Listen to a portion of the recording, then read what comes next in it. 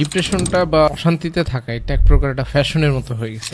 ব্যাপারটা কি হয় যে আমাদের অ্যাকচুয়াল যখন কোনো প্রবলেম না থাকে লাইফে, তখন কিন্তু আমরা প্রবলেম ক্রিয়েট করে নিই, মানে এটা ভয়ের থাকে। আমি এত কষ্ট করছি, আমি আমার বাচ্চাকে কষ্ট করতে দিব না। তুমি যে এক্স্যাক্টলি এই কথাটা ধরে বলছেন যে গো হেড ডিস্ট্রয় ইওর চাইল্ড। আচ্ছা, আল্লাহ সুবহানাহু ওয়া তাআলা কসম করে বলতেছেন, সময় কসম করে বলতেছেন যে প্রত্যেকটা মানুষ অ্যাবসলিউট লসের মধ্যে আছে। আমি যেহেতু জানি না আমার রিজিকে কি আছে, সুতরাং I have to explore all the opportunities. আমার ডিসিশন মেকিং আসলে দুইটা। একটা হচ্ছে যে চারটা আল্লাহ লজিক আনছেন, চারটা লজিক আল্লাহ সুবহানাহু ওয়া তাআলা এন্ড গেট দিয়ে কানেক্টেড করছেন। আল্লাহ যদি এন্ড না দিয়ে অর দিতেন, তাহলে আমরা এটুকু বলতে পারতাম, আচ্ছা ঠিক আছে, শুধু যদি ঈমান আনি I'll be saved. It's not the case. এই চারটাই এন্ড গেট দিয়ে কানেক্টেড হইতে হবে, আদারওয়াইজ। এবং এই আফসোস কিন্তু আল্লাহ সুবহানাহু ওয়া তাআলার একটা আযাব, শাস্তি। জাহান্নামীদের অনেক বর্ণনাতে আপনারা দেখবেন যে জাহান্নামীদেরকে আযাব দেওয়া হবে, আফসোস দিয়ে। টাইম ম্যানেজমেন্ট ভাই, সময়কে আসলে আদৌ কি কন্ট্রোল করা যায় কিনা ভাই, এটার কোনো ওয়ে আছে কিনা ভাই?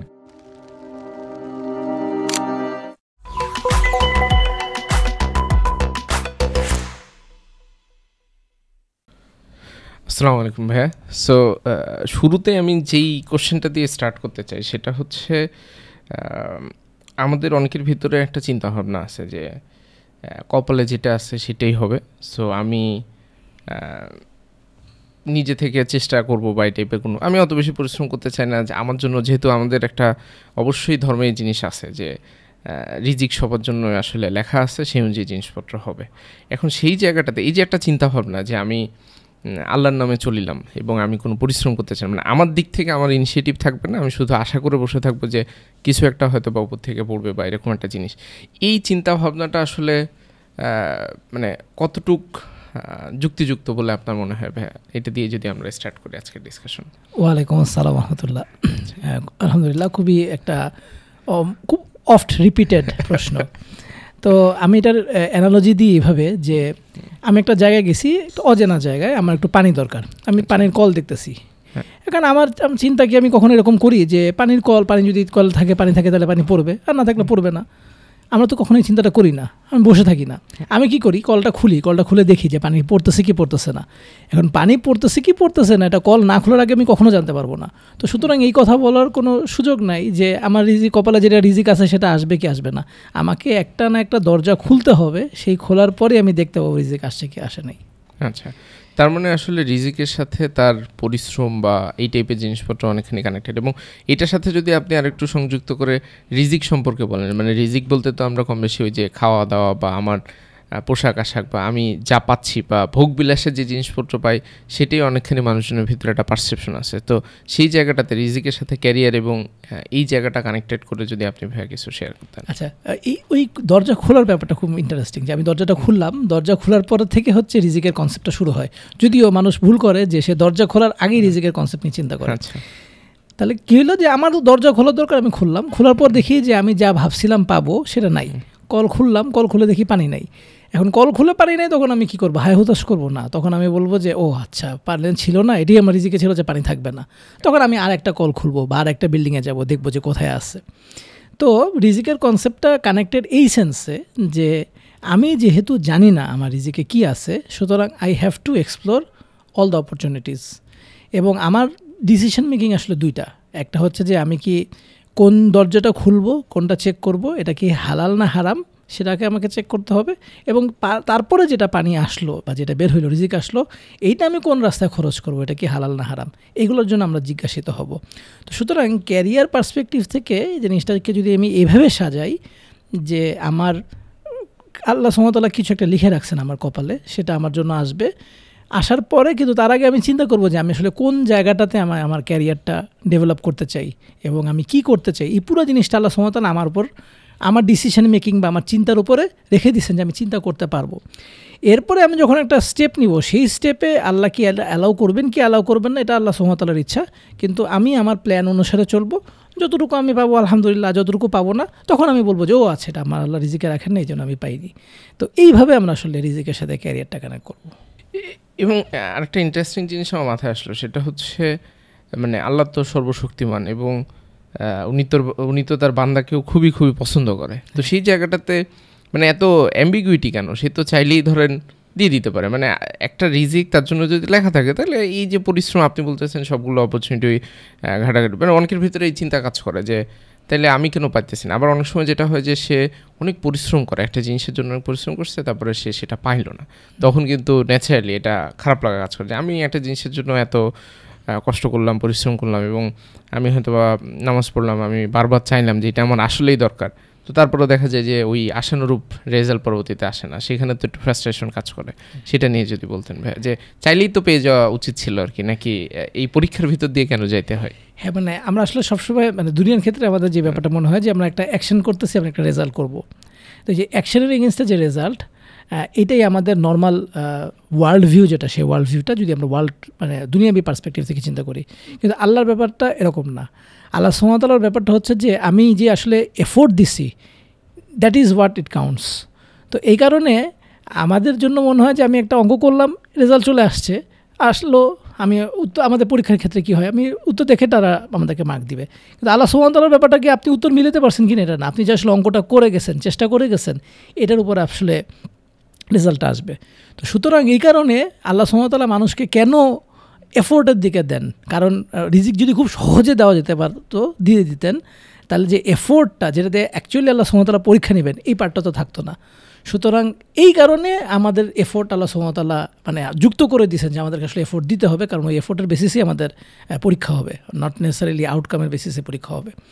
আর তার সাথে সাথে ওই পার্টটুকুও চলে আসে যে যেহেতু আমার পরীক্ষা হচ্ছে এফোর্টের উপরে, সুতরাং আমার আসলে রেজাল্ট কী আসছে না আসছে এটা তো আমাদের দুনিয়াবি পার্সপেক্টিভ থেকে মনে হলো হ্যাঁ আসলো না, এটা তো খারাপ লাগতেছে। কিন্তু আমি যদি আখিরাতের পার্সপেক্টিভটা মাথা রাখি, তাহলে আমি তখন কখনোই হতাশ হব না, কারণ আমি জানি যে এটাই আমার করার কথা ছিল, এফোর্ট দেওয়াটাই আমার করার কথা ছিল, এটার এগেনস্টেই আমি আসলে পুরস্কার পাবো, যেটা দুনিয়াবিতে কখনো এরকম হয় না। কেউ কখনো বলে না যে আমি অনেকক্ষণ ধরে কাজ করছি, অনেক করছি, দিন শেষে বস কী বলবে, তুমি এই প্রবলেমটা সলভ করতে পারছো বা পারো নাই।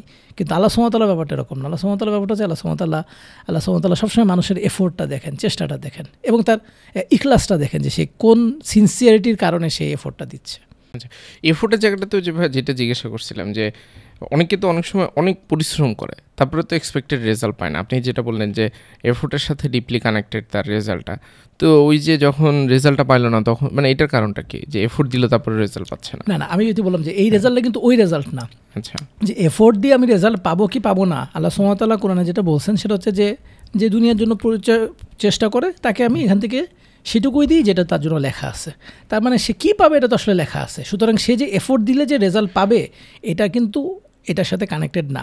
কিন্তু আমি কোন রেজাল্টের কথা বলতেছি, আমি দুনিয়ার রেজাল্টের কথা বলিনি। সে যে এফোর্ট দিচ্ছে, সে এফোর্টে যে সে রেজাল্ট পাবে, সেই রেজাল্ট হচ্ছে আখিরাতের রেজাল্ট, সে আখিরাতে এটার এগেনস্টে পুরস্কার পাবে। দুনিয়াতে কথার কথা, যেমন আমি আমার কথা যদি বলি, আমি ইন্টারমিডিয়েটের সময় খুব পড়াশোনা করছি, মানে আমাদের টার্গেট ছিল, আমরা সেই ব্যাচ যাদের স্ট্যান্ড ছিল, তা আমার টার্গেট ছিল যে স্ট্যান্ড করতে হবে, 1 থেকে 20-এর মধ্যে থাকতে হবে ঢাকা বোর্ডে। অনেক পড়াশোনা করলাম, দিনে 16-17 ঘন্টা করে পড়তাম, কিন্তু তারপরে কিন্তু আমি আসলে স্ট্যান্ড করি নাই। আমার নাম্বার কম ছিল, রেজাল্ট ভালো হয়েছিল কিন্তু স্ট্যান্ড করি না, যেটা আমার কাঙ্ক্ষিত রেজাল্ট ছিল। তো ওই যে ফ্রাস্ট্রেশন একটা পেয়ে বসছে যে আমি তো আসলে অনেক পড়াশোনা করলাম কিন্তু আমি তো রেজাল্টটা পাইলাম না। কিন্তু আমি তো এখন বুঝি যে আমার ওই রেজাল্ট, দুনিয়ার যে রেজাল্টটা পাইনি, এটা আমার জন্য আসলে একটা ব্লেসিং ছিল, যে আল্লাহ আমাকে ওই রেজাল্টটা দেন নাই। কিন্তু এই যে আমি পড়াশোনা করছি, আমার যে নলেজ বেস তৈরি হয়েছে, এই নলেজ বেসে দেখা গেছে যে আমি ইন্টারমিডিয়েট পরীক্ষা দিয়ে আমি অন্য স্টুডেন্টদেরকে ইন্টারমিডিয়েট পড়াচ্ছি, এবং আমি ইন্টারমিডিয়েট পরীক্ষার পরে সবাই কোচিং করে, আমি কোনো কিছু কোচিং করি না। আমি মেডিকেল চান্স পেয়েছি, ইউনিভার্সিটিতে চান্স পেয়েছি, আমার কোনো পড়াশোনা ছাড়া হয় নাই, কোনো পড়াশোনা আলাদা করে করা লাগে না, কোনো কোচিং করা লাগে নাই, কারণ আমি 2 বছর আসলে কলেজে খুব ফাটাফাটি পড়ছি। তাহলে এই আমি যে একটা এফোর্ট দিছি, সেই এফোর্টের ফলে আমার ভিতরে ডেভেলপমেন্ট হয়েছে, যে ডেভেলপমেন্টটা হয়তো রেজাল্ট হিসেবে এইচএসসি রেজাল্টে আসে নাই, কিন্তু এইটা তো একটা এফেক্ট পড়ছে, যেটা আমি পরে বুঝছি, এখনও বুঝি। ঠিক দুনিয়ার ব্যাপারটা ওরকম, যখন মানুষ কোনো একটা এফোর্ট দেয়, কাজ করে, তার মধ্যে যে ডেভেলপমেন্টটা হয়, অথবা সেটা যে আল্লাহ সুবহানাহু ওয়া তাআলা রেকর্ড করে রাখেন, এবং রেকর্ডের এগেইনস্টে যে পুরস্কারটা দেয়, এটা কিন্তু মিস হবে না। হয়তো দুনিয়াবি রেজাল্ট যেটা সে চাচ্ছিল, যে আমি এই জবটা পাবো বা আমি এত টাকা ইনকাম করবো, এই বিজনেসটা হবে, সেটা হয়তো হচ্ছে না, কিন্তু তার আল্লাহর কাছে পুরস্কার যেটা, এটা কিন্তু কখনো মিস হবে না, এটা কিন্তু সে পাবেই। আচ্ছা, ধন্যবাদ ভাইয়া, ধন্যবাদ শরীফ ভাই। আপনি আজকে আমাদের সাথে আশা করি একটা খুবই চমৎকার ডিসকাশন হবে ভাই। আমি ছোট করে একটু আজকের এই ডিসকাশন নিয়ে যদি একটু বলি, প্রথমত আসলে আমরা তো যেহেতু প্রোগ্রামিং নিয়ে বা এখানে যারা ভিডিও দেখে মোরালেস টেকনোলজি, প্রোগ্রামিং, এই রিলেটেড জিনিসপত্র নিয়ে সবার এক্সপেকটেশন থাকে, but on a very personal level আমার কাছে মনে হয় যে এই টেকনোলজি বা আমরা যেগুলো শিখি বা প্রোগ্রামিং যেগুলো শিখি এগুলো তো আসলে জীবন চালানোর জন্য কিছু টুলস বা এই টাইপের একটা জিনিস, বাট এটা ছাড়াও ইন জেনারেল একটা অ্যাজ এ হিউম্যান আমাদের কিছু প্রসেসের ভিতর দিয়ে আমাদেরকে যাইতে হয়, সেখানে অনেক ধরনের কিউরিয়াসিটি, অনেক ধরনের কোশ্চেন চলে আসে। তো সেই কোশ্চেনের জায়গাতে আসলে আমরা যাতে আর একটু ব্রডার অ্যাসপেক্টে চিন্তা ভাবনা করতে পারি, সেই জায়গা থেকে আপনার সাথে আজকে বসা হবে। আপনি যদি ছোট করে, আপনার পরিচয় অনেক লম্বা, বাট আপনি যদি ছোট করে আপনার পরিচয় দিতেন, যে ওভারঅল আপনার সম্পর্কে ভাই যদি একটু শেয়ার করতেন। আচ্ছা, আমার নাম শরীফ আবু হায়াত, ডাকনাম অপু, ওই নামে অনেকে চিনে, কিন্তু আই প্রেফার শরীফ আবু হায়াত। আমি বর্তমানে সরোবর, এটা একটা social marketing social business organisation, এটা চিফ মার্কেটিং অফিসার হিসেবে আমি এটার একজন উদ্যোক্তা। এটার শুরু থেকে এটার ওনারশিপে আমি, আর তার সাথে সাথে এটার মার্কেটিংয়ের পার্সপেক্টিভগুলো দেখি।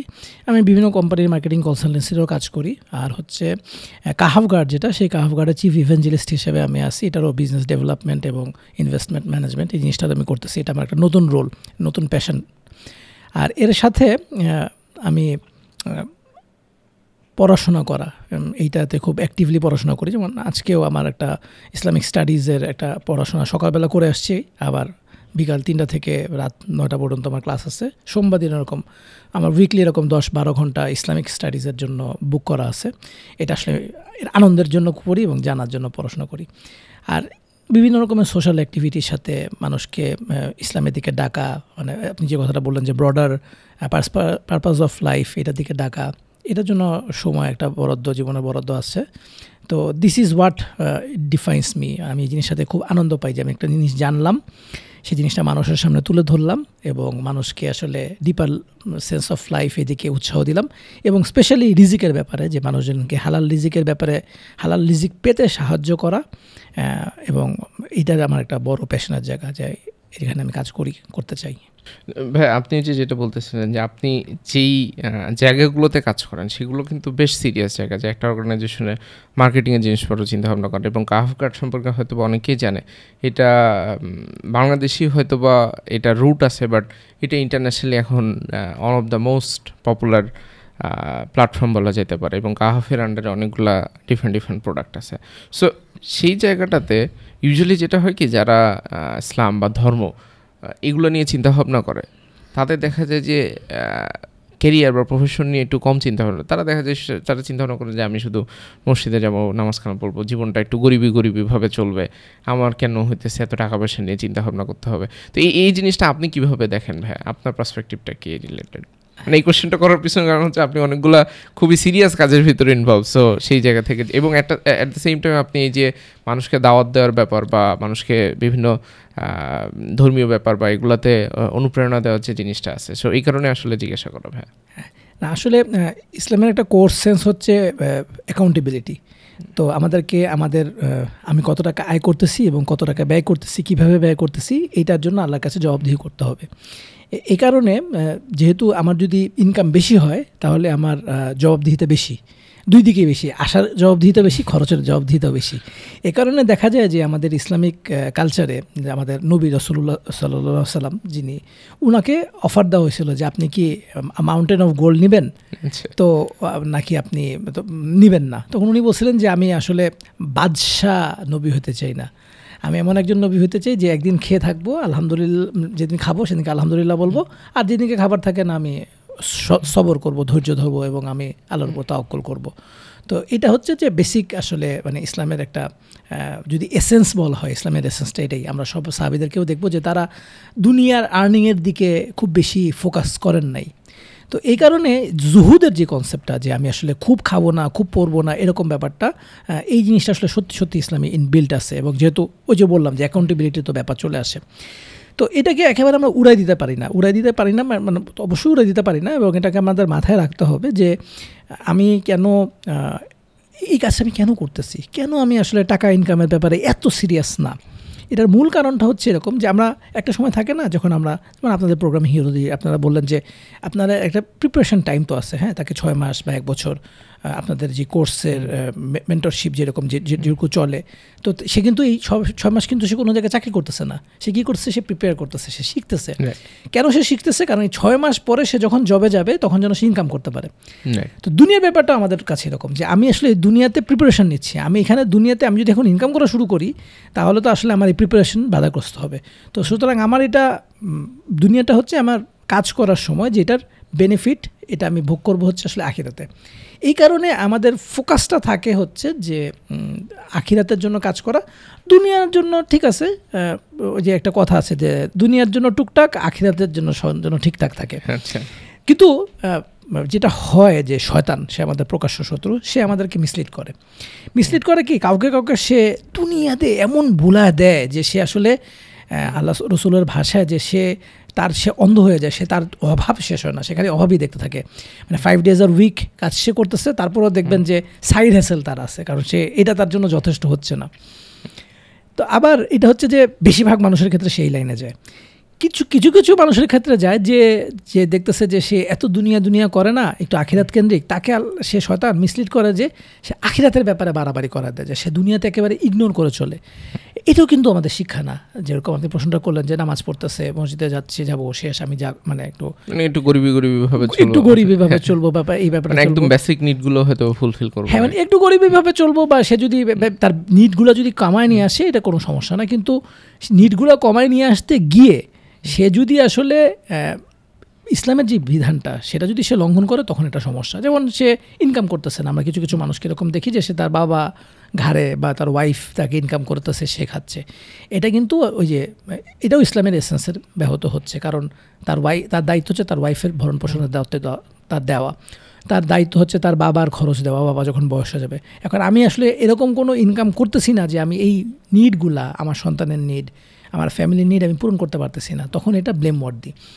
তো এই জায়গাটাতে আমি উমর রাদিয়াল্লাহু তাআলার কেসটা আনি। মানে উনি আসলে রাসূলুল্লাহ সাল্লাল্লাহু আলাইহি সাল্লামের কাছ থেকে শিখছেন। তো রাসূলুল্লাহ সাল্লাল্লাহু আলাইহি ওয়াসাল্লাম যেরকম মিশন ছিল যে শুধু ইসলামী প্রচার করবেন, তো এইটা আসলে কীভাবে প্র্যাকটিক্যাল লাইফ ইমপ্লিমেন্টেশন হবে এটা রাসূলুল্লাহ সাল্লাল্লাহু আলাইহি সাল্লামের কাছ থেকে শিখে উমর রাদিয়াল্লাহু তাআলা আমাদেরকে দেখাই দিয়েছেন, যিনি ইসলামের দ্বিতীয় খলিফা এবং যিনি সপ্তাহে একদিন তিনি রাসূলুল্লাহ সাল্লাল্লাহু আলাইহি সাল্লামের কাছে যেতেন, শিখতেন, অন্য দিন তিনি কাজে যেতেন এবং কাজ করতেন। কাজ করে তিনি ওই দিনকে যিনি যেতে পারেন নাই সেদিনকে তিনি তার প্রতিবেশীর সাথে তিনি অল্টারনেট করতেন। প্রতিবেশী ওই দিনকে যাইতো, প্রতিবেশীর কাছ থেকে শুনতেন যে আজকে রাসূলুল্লাহ সাল্লাল্লাহু আলাইহি সাল্লাম কী শিখাইছেন, এটা আমাকে সামারি বলো। আবার তিনিও যেদিন যেতেন সেদিনকে যা সামারি করতেন সেই সামারিটা তার প্রতিবেশীর সাথে শেয়ার করতেন। তো এই যে একটা ওয়ার্ক লাইফ ব্যালেন্স বলে আমরা কথা বলি না, যেটা একটা পারফেক্ট এক্সাম্পল উমর রাদিয়াল্লাহু তাআলা দেখেছেন, যে উনি একদিন কাজ করতেন, একদিন ইসলাম শেখার পিছনে খরচ করতেন, একদিন আমরাও এরকম করতে পারি যে আমরা একদিন কাজ করব, আবার আমরা ইসলাম শেখার পিছনে খরচ করব। এখন আমরা বলতে পারি যে আমাদের লাইফ তো অনেক হেক্টিক হয়ে গেছে বা আমরা এরকম করতে পারতেছি না, ঠিক আছে, কিন্তু তারপরেও আমাদের জন্য ব্যালেন্সটা এরকম থাকে যে আমি 7 দিনই কাজ করতেছি বা 5 দিন কাজ করতেছি আর বাকি 2 দিন রেস্ট নিচ্ছি, এরকম যেন না হয়। সুতরাং আমাদের এসেন্সটা যেন এরকম থাকে যে আমি কাজও করব আবার তার সাথে সাথে ইসলামের জন্য কাজ করব, যেটা বলার। আর এখানে আমার একটা পয়েন্ট একটু বলে নেওয়া ভালো, যেটা ওই যে বললাম যে কিছু মানুষকে এরকম শয়তান মিসলিড করে যে তাকে দেখায় যে তুমি এই যে কোনো কাজ করতেছো না, এটা হচ্ছে জুহুদ, বাট এটা কিন্তু জুহুদ না। কারণ আপনি এই মানুষগুলোকে যদি জিজ্ঞেস করেন যে ভাই আপনি তো কোনো চাকরি বাকরি করেন নাই গত 1 বছর, হ্যাঁ আপনি তো আসলে কেন করেন নাই, তখন দেখবেন যে আমি আসলে হালাল হারাম বিবেচনা করি, তো আমি হালাল চাকরি পাচ্ছিলাম না, এই জন্য কাজ করি নাই। আমি এই ধরনের মানুষদেরকে সেকেন্ডারি একটা প্রশ্ন করি, তাহলে আপনি কি করছেন?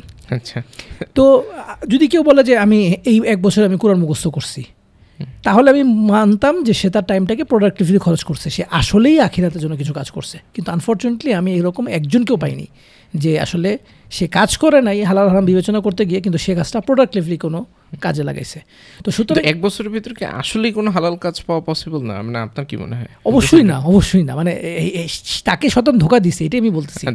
তাকে শয়তান কি দেখাইছে যে সে যে অলসতা করতেছে, ইনঅ্যাক্টিভ আছে, এটাকে শয়তান জুহুদ হিসেবে দেখাচ্ছে যে তুমি কত মহান, দেখো তুমি কোনো কাজকর্ম করো না, হালাল আল্লাহর জন্য সব ছেড়ে দিছো। না, সে আসলে আল্লাহর জন্য ছাড়ে না, সে আসলে অলসতা করে ছাড়ছে। কারণ আল্লাহর জন্য যদি সে ছাড়তো তাহলে সে সেই টাইমটা প্রোডাক্টিভলি কাজে লাগে। তো সে কোরআন পড়তো, কোরআন মুখস্থ করতো, আরবি শিখতো, কিছু না কিছু করতো যেটা তার ডেভেলপমেন্টের জন্য কাজে লাগবে, যেটা তার আখিরাতের জন্য কাজে লাগবে। কিন্তু যেহেতু এরকম কোনো কাজ সে করে নাই, তাহলে বোঝা যাচ্ছে যে সে আসলে আল্লাহর জন্য ছাড়ে নাই, সে আসলে অলসতা করে ছাড়ছে। যদিও শয়তান তাকে দেখাচ্ছে যে সে আল্লাহর জন্য ছাড়ছে। তো যারা একটু রাইটিয়াস বা যারা একটু ইসলাম প্র্যাকটিস করে তাদের জন্য এটা একটা বড় লুপহোল বা বড় একটা পিটফল, যে খেয়াল করবে যে আমি আসলে সময়টা কি কাজে লাগাচ্ছি এবং আমি আসলে যে কাজ করতেছি না বা আমি এই যে একটু গরিবীভাবে আসি, এটা কি আসলে আল্লাহর জন্য করতেছি নাকি এটা আসলে শয়তান দ্বারা ইনফ্লুয়েন্স হয়ে করতেছি। এবং উমর রাদিয়াল্লাহু তাআলার একটা মজার এক্সাম্পল এখানে আছে। উমর রাদিয়াল্লাহু তাআলা দেখলেন যে মসজিদের মধ্যে কিছু লোক বসে আছে, তো তাদেরকে তিনি জিজ্ঞেস করলেন, এই তোমরা দিনের বেলা মসজিদে কী করো? তো তারা বললো যে আমরা আল্লাহর উপর তাওয়াক্কুল করে আসি। তখন উমর রাদিয়াল্লাহু তাআলা বললেন যে না, তোমরা ভিক্ষা করতেছো। যে তারা দে আর ওয়েটিং যে কিছু মানুষ আসবে, কিছু মানুষ এসে বলবে যে আহা মসজিদে এতগুলো লোক আছে, আমরা এদেরকে খাওয়াইতে চাই, খাওয়াবে, তারা সেটা খেয়ে সন্তুষ্ট থাকবে। তখন তিনি বললেন, একটা লাঠি নিয়ে বললেন যে আর যদি তোমাদেরকে দেখি যে টাইমে মসজিদের মধ্যে আসো তোমাদেরকে পিটা দিব। তো সবাইকে তিনি মসজিদ থেকে বের করে দিয়েছেন। So he force them to work. তো এই যে গরিবের ব্যাপারটা, যে if you choose a normal life, এটা পারফেক্টলি অল রাইট, কিন্তু দেখতে হবে যে আসলে আমি আমার সময়টা কী কাজে লাগাচ্ছি। আচ্ছা, না খুব চমৎকারভাবে আপনি বলছেন ভাইয়া। তো এইটার সাথে কানেক্টেড এই যে হালাল হারামের একটা ব্যাপার, কারণ রাইট এট দিস মোমেন্ট আমাদের কাছে অনেক অপশন, এবং সেই জায়গাটাতে বিশেষ করে টেকনোলজি বা প্রোগ্রামিং রিলেটেড যদি হয়, অনেকের ভিতরে একটা ধারণা আছে যে ইন্টারনেটে একটা বড় অংশ খুবই ডার্কার একটা ব্যাপার, যে এটার ভিতরে অনেক খারাপ বা এই টাইপের অনেক জিনিসপত্র আছে। সো এই রিলেটেড আমি যদি কোনো চাকরি বাকরি বা এটার ভিতরে ঢুকে যাই, এটা আমার লাইফের জন্য আদেও ভালো হবে কি হবে না, এই দ্বিধাদ্বন্দ্বেই তার জীবনের একটা বড় অংশ দেখা যায় যে সে পার করে ফেলে। সো ক্যারিয়ারটা মানে অ্যাজ এ মুসলিম আমি আমার ক্যারিয়ারটাকে কীভাবে আসলে চুজ করতে পারি, অ্যাট দ্য সেম টাইম আমি সেইটার পাশাপাশি আমার এই যে হালাল হারামের ব্যাপারটাকেও সমানভাবে কাজে লাগাইতে পারি। এবং এটার সাথে আরেকটা জিনিসটাও কানেক্ট করে দিতে চাই, এই যে ইন্টারনেটের ডার্কার সাইড বা এই টাইপের জিনিসপত্র, এটার কারণে অনেকে ভাবে যে না আমি এই রিলেটেড কাজকাম করুন, সেই চিন্তাটাও কতটুকু যুক্তিযুক্ত ভাই, এটা নিয়ে যদি বলতেন। আচ্ছা, এটাও খুব ইন্টারেস্টিং একটা সাইড, যে মানুষ এরা ডার্ক ওয়েব সম্পর্কে জানে না, কিন্তু ইন্টারনেট সমান সমান ডার্ক ওয়েব ধরে নেয়। তো না, এই ব্যাপারটা আসলে কি, যে এটা তো আসলে একটা প্ল্যাটফর্ম। তো যেরকম দুনিয়ার যেরকম প্ল্যাটফর্মের মধ্যে ভালো আছে খারাপ আছে, ঠিক সেরকম আখিরা এই ইন্টারনেটেরও তো আসলে ভালো খারাপ আছে। তো এই যে ইসলামের পার্সপেক্টিভটা কি, ইসলামের পার্সপেক্টিভটা হচ্ছে যে নলেজ। তো অন্য অনেক হয়তো রিলিজিয়ান আছে বা অনেক কিছু আছে যেখানে নলেজের ব্যাপারে তো ঠিক আছে যে তুমি কোনো একজন গুরুর কাছে যাবা বা তার কাছ থেকে গাইডেন্স নিবা, ব্যাপারটা এরকম। কিন্তু ইসলামের ব্যাপারটা হচ্ছে কি, তুমি গুরুর কাছে যাবা নলেজের জন্য যাবা অ্যান্ড গাইডেন্সের জন্য যাবা। মানে গুরু তোমাকে বলে দিবে কিছু কথা, তুমি শুনবা, এরকম না। শুধু জাস্ট হুকুম শোনা, হুকুম মানাটা না, এটা হচ্ছে নলেজ। এবং ইভেন আমাদের যে কালিমা লা ইলাহা ইল্লাল্লাহ, আল্লাহ সুবহানাহু ওয়া তাআলা বলছেন এ আলাম নো দ্যাট লা ইলাহা ইল্লাল্লাহ, যে আল্লাহ ছাড়া সত্য কোনো ইলাহ নাই। তো ঠিক এরকম যে জানতে বলছেন, নলেজ গ্যাদার করতে বলছেন, নলেজটা তিনি নিতে বলছেন, যে ইভেন মানে কোর যে এসেন্স পৃথিবীর লা ইলাহা ইল্লাল্লাহর ব্যাপারেও তাকে জেনে নিতে হবে, যে আসলে এটা কি আমার একটা জানার ব্যাপার আছে। জাস্ট একটা জিনিস লেখা আছে এরকম না, এটা আমাকে আসলে ওই মানুষের ভিতরে তো আসলে এই ক্ষমতা আল্লাহ দিছে যে ভালো খারাপ বা ভালো মন্দের ডিফারেন্স যাতে সে বুঝতে পারে। সো সেই জায়গাটাতে সে আসলে এই যে একটা কথা বলা হয়েছে যে আল্লাহ ছাড়া কোনো ইলাহা নাই, এটাও যেন সে জাস্ট একটা মন্ত্র হিসেবে যেন মনে না করে, সে এটা জেনে বুঝে করে আর কি। পারফেক্টলি পুট, এই যে এটাই যে সে যেন জানে, বোঝে এবং ইন্টারনালাইজ করে, নাহলে লা ইলাহা ইল্লাল্লাহর যে দাবি, সে দাবি আসলে সে পূরণ করতে পারবে না যদি শুধু এটাকে সে মন্ত্রের মধ্যে রেখে দেয়। তো এরকমও ওই যে ইন্টারনেট নিয়ে যে ব্যাপারটা আসছে, সেটা হচ্ছে যে এটা মানে এটা মানুষের মানে ওপেন মানুষের জন্য, যে আমি যদি চাই একজন রিক্সাওয়ালা হইতে, মানে ইনফ্যাক্ট আমি আমার লাইফে আমি বলছি আল্লাহ সুবহানাহু ওয়া তাআলাকে যে আল্লাহ আপনি যদি মনে করেন যে আমি রিক্সাওয়ালা হয়ে ইসলামের বেশি খেদমত করতে পারবো, বিট, আমার এটাতে কোনো সমস্যা নাই। আমি পড়াশোনা করছি বায়োটেকনোলজিতে, কিন্তু আমি আসলে এখন কাজ করি নিয়ে মার্কেটিং নিয়ে, তো এটা আমার পড়াশোনার সাথে তো রিলেটেড না। তো এই যে রিলেটেড না হওয়ার পরেও তারপর আমি এই জায়গাটাতে আসলে কেন আসছি, কারণ আমি দেখছি আমি ভালো পারি। তো এখন মার্কেটিংয়ের মধ্যে কি হালাল হারাম নাই? অবশ্যই আছে, কিন্তু আমি তো এইখানে আমি কীভাবে করবো? আমি যদি বলি যে না আমি এই জায়গাটাতে যাবো না, এটা তো কোনো সলিউশন আসে না। তো এই কারণে আমার যেরকম একটা কোর্স আছে হালাল মার্কেটিং, আমাকে এই জিনিসটা আমি কোর্স করতেছি কারণ আমি এই জিনিসটা মানুষকে জানানোর জন্য। তো আমাকে তো আসলে জানতে হয়েছে যে এই কাজটা করা যাবে, এই কাজটা করা যাবে না। ইন্টারনেটের ক্ষেত্রে বা এই ধরনের ক্যারিয়ার যে কোনো প্রাথমিকের ক্ষেত্রে, যেটা কেউ যদি সেলসে যায়, কেউ যদি প্রোগ্রামিং লাইনে যায়, বা কেউ যদি সাইবার সিকিউরিটিতে যায়, সে যেই লাইনেই যাক, তার কিন্তু আসলে কিছু জিনিস জেনে নিতে হবে যে এখানে আসলে ইসলামের বিধিনিষেধটা কী। এবং ইসলামের বিউটিটা হচ্ছে এটা, যে এরকম না যে আমাকে আসলে 6 মাস ধরে যদি প্রোগ্রামিং জন্য প্রিপারেশন নেওয়া লাগে, আমাকে 6 মাস ধরে আসলে ইসলামিক প্রিপারেশনও নেওয়া লাগবে আমাকে জানতে হওয়ার জন্য না। এটার টাইম এটার স্কোপটা মোটামুটি ডিফাইন্ড আছে। কারণ আল্লাহ সুবহানাহু ওয়া তাআলা যেটা করছেন যে তিনি আমাদের যে আমরা যেটাকে দৈনন্দিন জীবনযাপনে যে কাজগুলোকে, হ্যাঁ, আমরা এটাকে একটা বলি ইবাদত আর একটাকে বলি মুআমালাত। ইবাদত হচ্ছে আল্লাহর worship which is very defined. 3 রাকাত মাগরিবের নামাজ 3 রাকাতই থাকবে, এটাকে আমি 4 রাকাত বানানোর কোনো সুযোগ নাই, খুবই ডিফাইন্ড। টু ডুজগুলো খুব defined, everything else don't do. আর মুআমালাত যেটাকে আমরা বলি যে দৈনন্দিন আমাদের ইন্টারাকশন হুইচ ইনক্লুডস ইনকাম, সেটার জন্য আমাদেরকে ডোন্ট ডুগুলো খুব ডিফাইন্ড। তো সুতরাং আমি যখন কোনটা করা যাবে না এই জিনিসগুলো যখন আমি জেনে নিব, তাহলে বাকি যা কিছু আছে সব কিছু কিন্তু আসলে আমার জন্য ওপেন। তো আমি যখন বেসিকগুলো জেনে নিব যেটা করা যাবে না, তাহলে বাকি যা আছে সেটা আমি সব জানি যেগুলো করা যাবে। তারপরেও যদি কখনও কোনো জিনিস নিয়ে সন্দেহের অবকাশ হয়, স্কলারদের সাথে সেই জিনিসটা নিয়ে কনসাল্ট করা যেতেই পারে। কিন্তু আমি যে সব দরজা বন্ধ করে দিলাম, আমি জানলাম না, জানতে চাইলামও না, এটা একেবারেই ইসলামে এই জিনিসটা খুব খুব কঠিনভাবে এটাকে অপছন্দ করা হয়েছে। এবং আমরা সূরা ফাতিহাতে যে পড়ি গয়রিল মাগদুবি আলাইহিম ওয়ালাদ-দাল্লিন, তো আমরা আল্লাহর কাছে স্পেসিফিক্যালি এই জিনিসটা বলি যে আল্লাহ আপনি আমাকে ওই রাস্তা চালান না যেই রাস্তাটা গয়রিল মাগদুবি, যাদের উপর আল্লাহর ক্রোধ আছে, তার মানে যারা জানে কিন্তু মানে না, ওয়ালাদ-দাল্লিন যারা বিভ্রান্ত, অর্থাৎ যারা জানে না, জানার চেষ্টাও করে না, এই দিকে আমাদেরকে আপনি চালান না। সুতরাং আমি একটা জিনিস সম্পর্কে জানি না, জানার চেষ্টাও করি না, অল টুগেদার আমি সব রাস্তাটা বন্ধ করে দিলাম, এইটা আসলে একেবারেই করা উচিত না, করা যাবে না। আচ্ছা, ইনফর্মড ডিসিশন নিতে হবে। বুঝতে পারছি ভাই। সো এই জায়গাটাতে অনেক সময় যেটা হয় যে আমরা ক্যারিয়ার নিয়ে অনেক সময় ওই যে গোল সেট করে যে আমি এই জায়গাতে যাইতে চাই, আমি হয়তো বা এই কোম্পানিতে এই পজিশন বা এরকম একটা জায়গাতে, যে এই কোম্পানিতে যদি কাজ করতে পারি, এরকম একটা জিনিস। তো সেখানে অনেক সময় যেটা হয় যে ক্যারিয়ার বা বিভিন্ন ধরনের গোল যে আমরা সেট করি সেটার সাথে আমরা লেগে থাকতে পারি না। ক্ষেত্র বিশেষে 1 দিন 2 দিন 3 দিন আমরা ফলো করি, দেন সেখান থেকে ওই যে সিটকে পড়ি। তো এইটার আসলে কারণটা কি? এটা কি ডিপার অন্য কোনো কারণ আছে যে মানে কেন এটার সাথে অতপ্রতভাবে আমি স্টিক থাকতে পারি না, এবং ফাইনালি ওই জিনিসটা অ্যাচিভ করার ক্ষেত্রে এত ধরনের বাধা আলটিমেটলি কেন আসে, সেই জায়গাতে যদি বলতেন ভাই। আচ্ছা, এটা একটা বড় প্রবলেম মনে হয়, মানে বাংলাদেশের ক্ষেত্রে আমার কাছে মনে হয় যে এটা বাংলাদেশের আর্থসামাজিক অবস্থার কথা আমি বলবো। যেমন যদি প্রোগ্রামিং সাইডের কথা আমরা যদি বলি, যে বাংলাদেশে কালচারটা কি, বাংলাদেশের কালচার হচ্ছে একটা প্রলংড এডুকেশনের কালচার। আমেরিকান একটা কালচার আছে, যে কালচারটা 18 বছর বয়সে সে বাবা মা তাকে আসলে বাসা থেকে যখন সে সাবালক হয়ে যায়, তারা তো 18 বছর বয়সে সাবালক হয়, তাদেরকে ছেড়ে দেয় যে ঠিক আছে তুমি এখন বাসার বাইরে থেকে বেরো, চলে যাও, তুমি নিজে ডিপেন্ডেন্ট হওয়ার চেষ্টা করো। তো বাংলাদেশের মধ্যবিত্ত সমাজে যেটা হয় সেটা হচ্ছে যে এই জিনিসটা তারা মনে করে যে স্কুল পড়বো, কলেজ পড়বো, ইউনিভার্সিটি পড়বে, আমি আসলে সাপোর্ট দিয়ে যাচ্ছি। ফলে এই যে ইউনিভার্সিটি একটা ছেলে বালেগ হওয়ার পরে, মানে একটা ছেলে বালেগ হয়, রেসপন্সিবিলিটি নিতে শিখে, 18 বছর তো জাতিসংঘের শিশু, কিন্তু অ্যাকচুয়ালি সে যখন পুরুষ হয়, পুরুষের যেই লক্ষণগুলো শরীরে সেকেন্ডারি সেক্সুয়াল যে ক্যারেক্টারিস্টিক্সগুলো যখন প্রকাশ পায়, তখন কিন্তু সে অ্যাকচুয়ালি বালেগ হয়ে যায়। এবং এটার কাট অফ টাইম ইসলামে হচ্ছে 15 বছর। তো ওই যদি কোনো ওই সাইনগুলো যদি দেখা না যায়, তাহলে 15 বছরে ধরে নিতে হবে যে সে বালেগ হয়ে গেছে।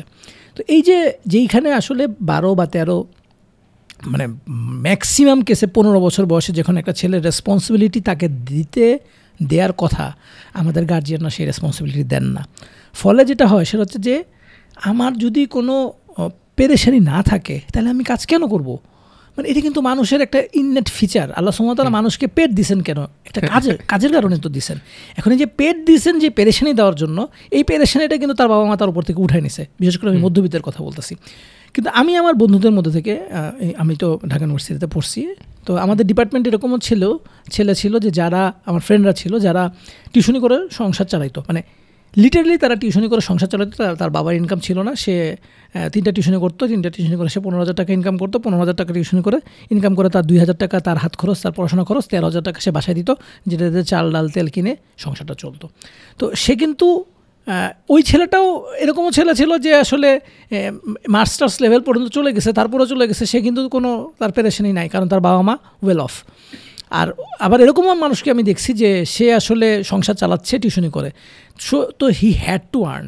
তো এইখানে যে জায়গাটা আপনি যেটা বললেন যে ক্যারিয়ারের ক্ষেত্রে অনেকে লেগে থাকতে পারে না, এটা আসলে তার ওই পেরেশানিটা নাই, সিচুয়েশনটা প্রয়োজন। এখন এই পেরেশানিটা যদি ন্যাচারালি না থাকে তাহলে আসলে তৈরি করার কোনো সুযোগ আছে কিনা, এটা আসলে বাবা মাকে নিতে হবে। মানে হয় একটা ছেলেকে তারকে এই জিনিসটা বুঝতে হবে, মানে আমি একটু লজ্জা দেওয়ার জন্য অনেক ছেলেবেলাকে বলে যে আপনার তো লজ্জা উচিত, আপনার বয়স আপনার বয়স এখন 25, আপনি এখন আপনার বাপ মায়ের ঘাড়ে খান, মানে you should be ashamed of your self. আমি এটা লজ্জা দেওয়ার জন্য বলি এরকম মানুষদেরকে, এবং মানে আই মিন ইট, আমি এরকম না যে শুধু তাকে লজ্জা দেওয়ার জন্য বলতেছি। আমি পার্সোনালি আমি এসএসসি পরীক্ষার পর থেকে আমি টিউশনি করে আমি আমার খরচ চালাই, আমি আমার আব্বা আম্মার কাছ থেকে খরচ নিই না। আর ইন্টারমিডিয়েটের পর থেকে আমি আসলে ফ্যামিলিতে কন্ট্রিবিউট করি, আমার টেলিফোনের বিল, পেপারের বিল, ইলেকট্রিসিটির বিল, এগুলো আমি আমার টিউশনের টাকা থেকে আমার ফ্যামিলিকে আমি দিতাম। আমার আম্মা খুব কষ্ট করে সংসার চালাইছেন, তিনি সৎ একজন ছিলেন, তিনি টিউশনিও করতেন না, তিনি কলেজ শিক্ষক ছিলেন, তিনি টিউশনি করতেন না, কারণ তার কাছে মনে হতো যে আমি যদি টিউশনি করি তাহলে আমি কলেজে আমার ছাত্রদেরকে, ঢাকা কলেজের টিচার ছিলেন, তো সবাই অনেকেই টিউশনি করতো, উনি করতেন না, যে ওনার কাছে মনে হয়েছে যে I will not give my best in the college যদি আমি পড়াই।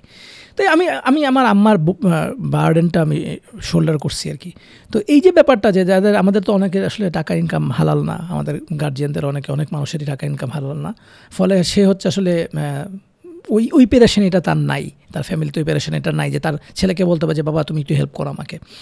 আর ইয়ের ক্ষেত্রেও যেটা বলা যায় যে কিন্তু যারা একটু গরিব ঘরের, যে যার বাবা হয়তো রিক্সা চালায় বা যার বাবা খুব ছোটো একটা কাজ করে, সে গ্রামে থাকে, এদের ক্ষেত্রে আপনি দেখবেন, আপনাদের ডেটা আপনি অ্যানালাইসিস করে দেখেন যে এরকম যদি আপনাদের যারা আছে, যারা এই ব্যাকগ্রাউন্ডের আছে, তারা দেখবেন যে ওই ছেড়ে দিব এরকম হয় না, কারণ দে ক্যান নট অ্যাফোর্ড যে আমি এটা ছেড়ে দিব, আমি তো ধরবো না, আমি এটা চালা যাবো না, এটা হয় না। তো এই প্রবলেমটা বেসিক্যালি মধ্যবিত্তের হয়, এবং মধ্যবিত্তের বাবা মা তারা যদি চান এটাকে, তাদেরকে এই পরিস্থিতিটা তৈরি করতে হবে যে তাদের ছেলেমেয়েদেরকে, তারা যদি চান যে আমার ছেলেমেয়ে আসলে দায়িত্বশীল হবে, আর্ন করবে, তাহলে তাদেরকে এটা বাধ্য করতে হবে তাদের সন্তানদেরকে। আর যারা হয়তো অনেক বাবা মা এই ভিডিওটা দেখবে না, কিন্তু ছেলেপেলা যারা দেখতেছে তাদেরকেও আসলে এই জিনিসটা মাথায় রাখতে হবে যে আমার বাপ মা আমাকে খাওয়াচ্ছে, এতদিন খাওয়াইছে, এখনও যদি খাওয়া যায় এটা আমার জন্য লজ্জার, পুরুষ মানুষ হিসেবে আমার জন্য লজ্জা যে তারা আমাকে এখনও ভরণ পোষণ করাচ্ছে। আই শুড আর্ন, এবং আর্ন করার জন্য আমাকে একটা জিনিস শুরু করতে হবে এবং আমাকে শেষ করতে হবে, এবং আমার যেটা আমরা বলি জিটিডি, গেটিং থিংস ডান, আমাকে আসলে সেই জিনিসটা করতে হবে যেটা করলে আই ক্যান স্টার্ট আর্নিং হালাল রিজিক, হালাল আর্ন যেটা আমি করতে পারি। আপনি খুবই মানে ওই যে ইউনিক পার্সপেক্টিভ বললেন আর কি, কারণ যেটা হয় যে বাবা মা তো আসলে বাচ্চাদের ওই যে সর্বোচ্চ মানে সবচেয়ে ভালো জিনিসটা দিতে চায়, যে সে নিজে ভালো জামা কাপড় না পরে বা নিজে একটা ভালো জিনিস না খেয়ে তার বাচ্চাকে এই জিনিসটা।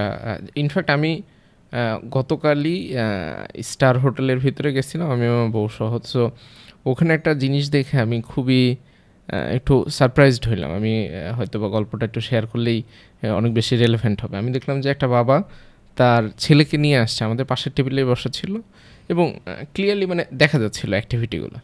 সো ছেলের বয়স হয়তো বা ইউনিভার্সিটিতে পড়ে এরকম একটা লেভেলে হবে, আমি জাস্ট গেস করে বলতেছি।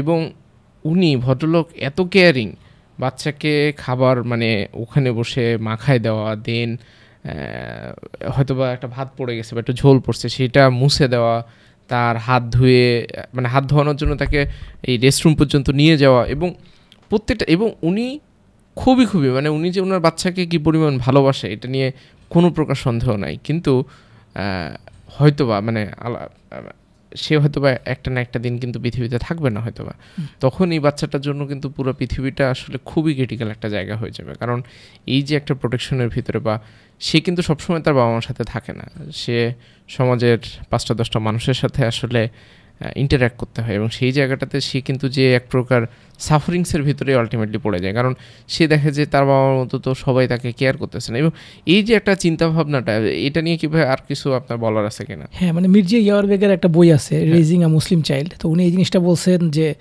আপনি যে কথাটা বললেন এরকম কিন্তু আরও অনেক মানুষ এরকম বলে যে আমি এত কষ্ট করছি, আমি আমার বাচ্চাকে কষ্ট করতে দিব না। তো মির্জা ইয়ারবেগ এক্স্যাক্টলি এই কথাটা ধরে বলছেন যে গো হ্যাড ডেস্ট্রয় ইয়োর চাইল্ড। আচ্ছা, তো মানে এক্স্যাক্টলি এই চিন্তাটাই কিন্তু আসলে আমি এরকম অনেকগুলো এক্সাম্পল দেখছি, আমি আমার ফ্যামিলি লাইফ মানে ফ্যামিলির মধ্যে, ক্লোজ ফ্যামিলির মধ্যে এরকম দেখছি। আপনি যেরকম বললেন যে এক্সাম্পলগুলো, যে যারা মনে করছে যে আমি আমার বাচ্চাটা জীবন স্মুথ করব, তারা আসলে তাদের বাচ্চার জন্য কত বড় ক্ষতি করছে এটা ওনারা বুঝতে পারতেছেন না। তো আল্লাহ সুবহানাহু ওয়া তাআলা তো এইভাবে মানুষকে বানান নাই। আল্লাহ সুবহানাহু ওয়া তাআলা মানুষ তার সন্তানের জন্য যতটা দয়াশীল, হাদিসে যেরকম আসছে যে আল্লাহ সুবহানাহু ওয়া তাআলা দয়াকে 100 ভাগ করছেন, 100 ভাগ করে তিনি 1 ভাগ সমস্ত সৃষ্টির মধ্যে বিতরণ করে দিচ্ছেন। যে একটা ঘোড়া তার বাচ্চাকে চেটে দিচ্ছে, এইটা ওই 1 ভাগ দয়ার মধ্যে সে ভাগে যতটুকু পাইছে সেটুকুর কারণে করতেছে। আমি আমার বাচ্চাকে যতটা ভালোবাসি, আমি তাকে কোলে তুলে নিচ্ছি, বা আপনি যে এক্সাম্পলটা দিলেন, এটা হচ্ছে ওই 1 ভাগ সারা পৃথিবীর সমস্ত পশু পাখি, সমস্ত মানুষ সবার মধ্যে বিতরণ করে দেওয়া আছে, তার একটা পার্ট হিসেবে আমি ওটা করতেছি।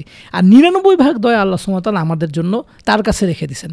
তো আল্লাহ যখন আমাকে একটা হার্ডশিপের মধ্যে ফেলান, পরীক্ষার মধ্যে ফেলান, কষ্টের মধ্যে ফেলান, এটা কী জন্য ফেলান? কারণ তিনি আমাকে দয়া করেন না, তিনি আমাকে ভালোবাসেন না এই জন্য না, কারণ উনি আমাকে স্ট্রং বানাইতে চান, উনি আমাকে টাফ বানাইতে চান, উনি আমাকে এমন কিছু অ্যাওয়ার্ড দিতে চান, রিওয়ার্ড দিতে চান যেটা আমি নর্মালি পাবো না।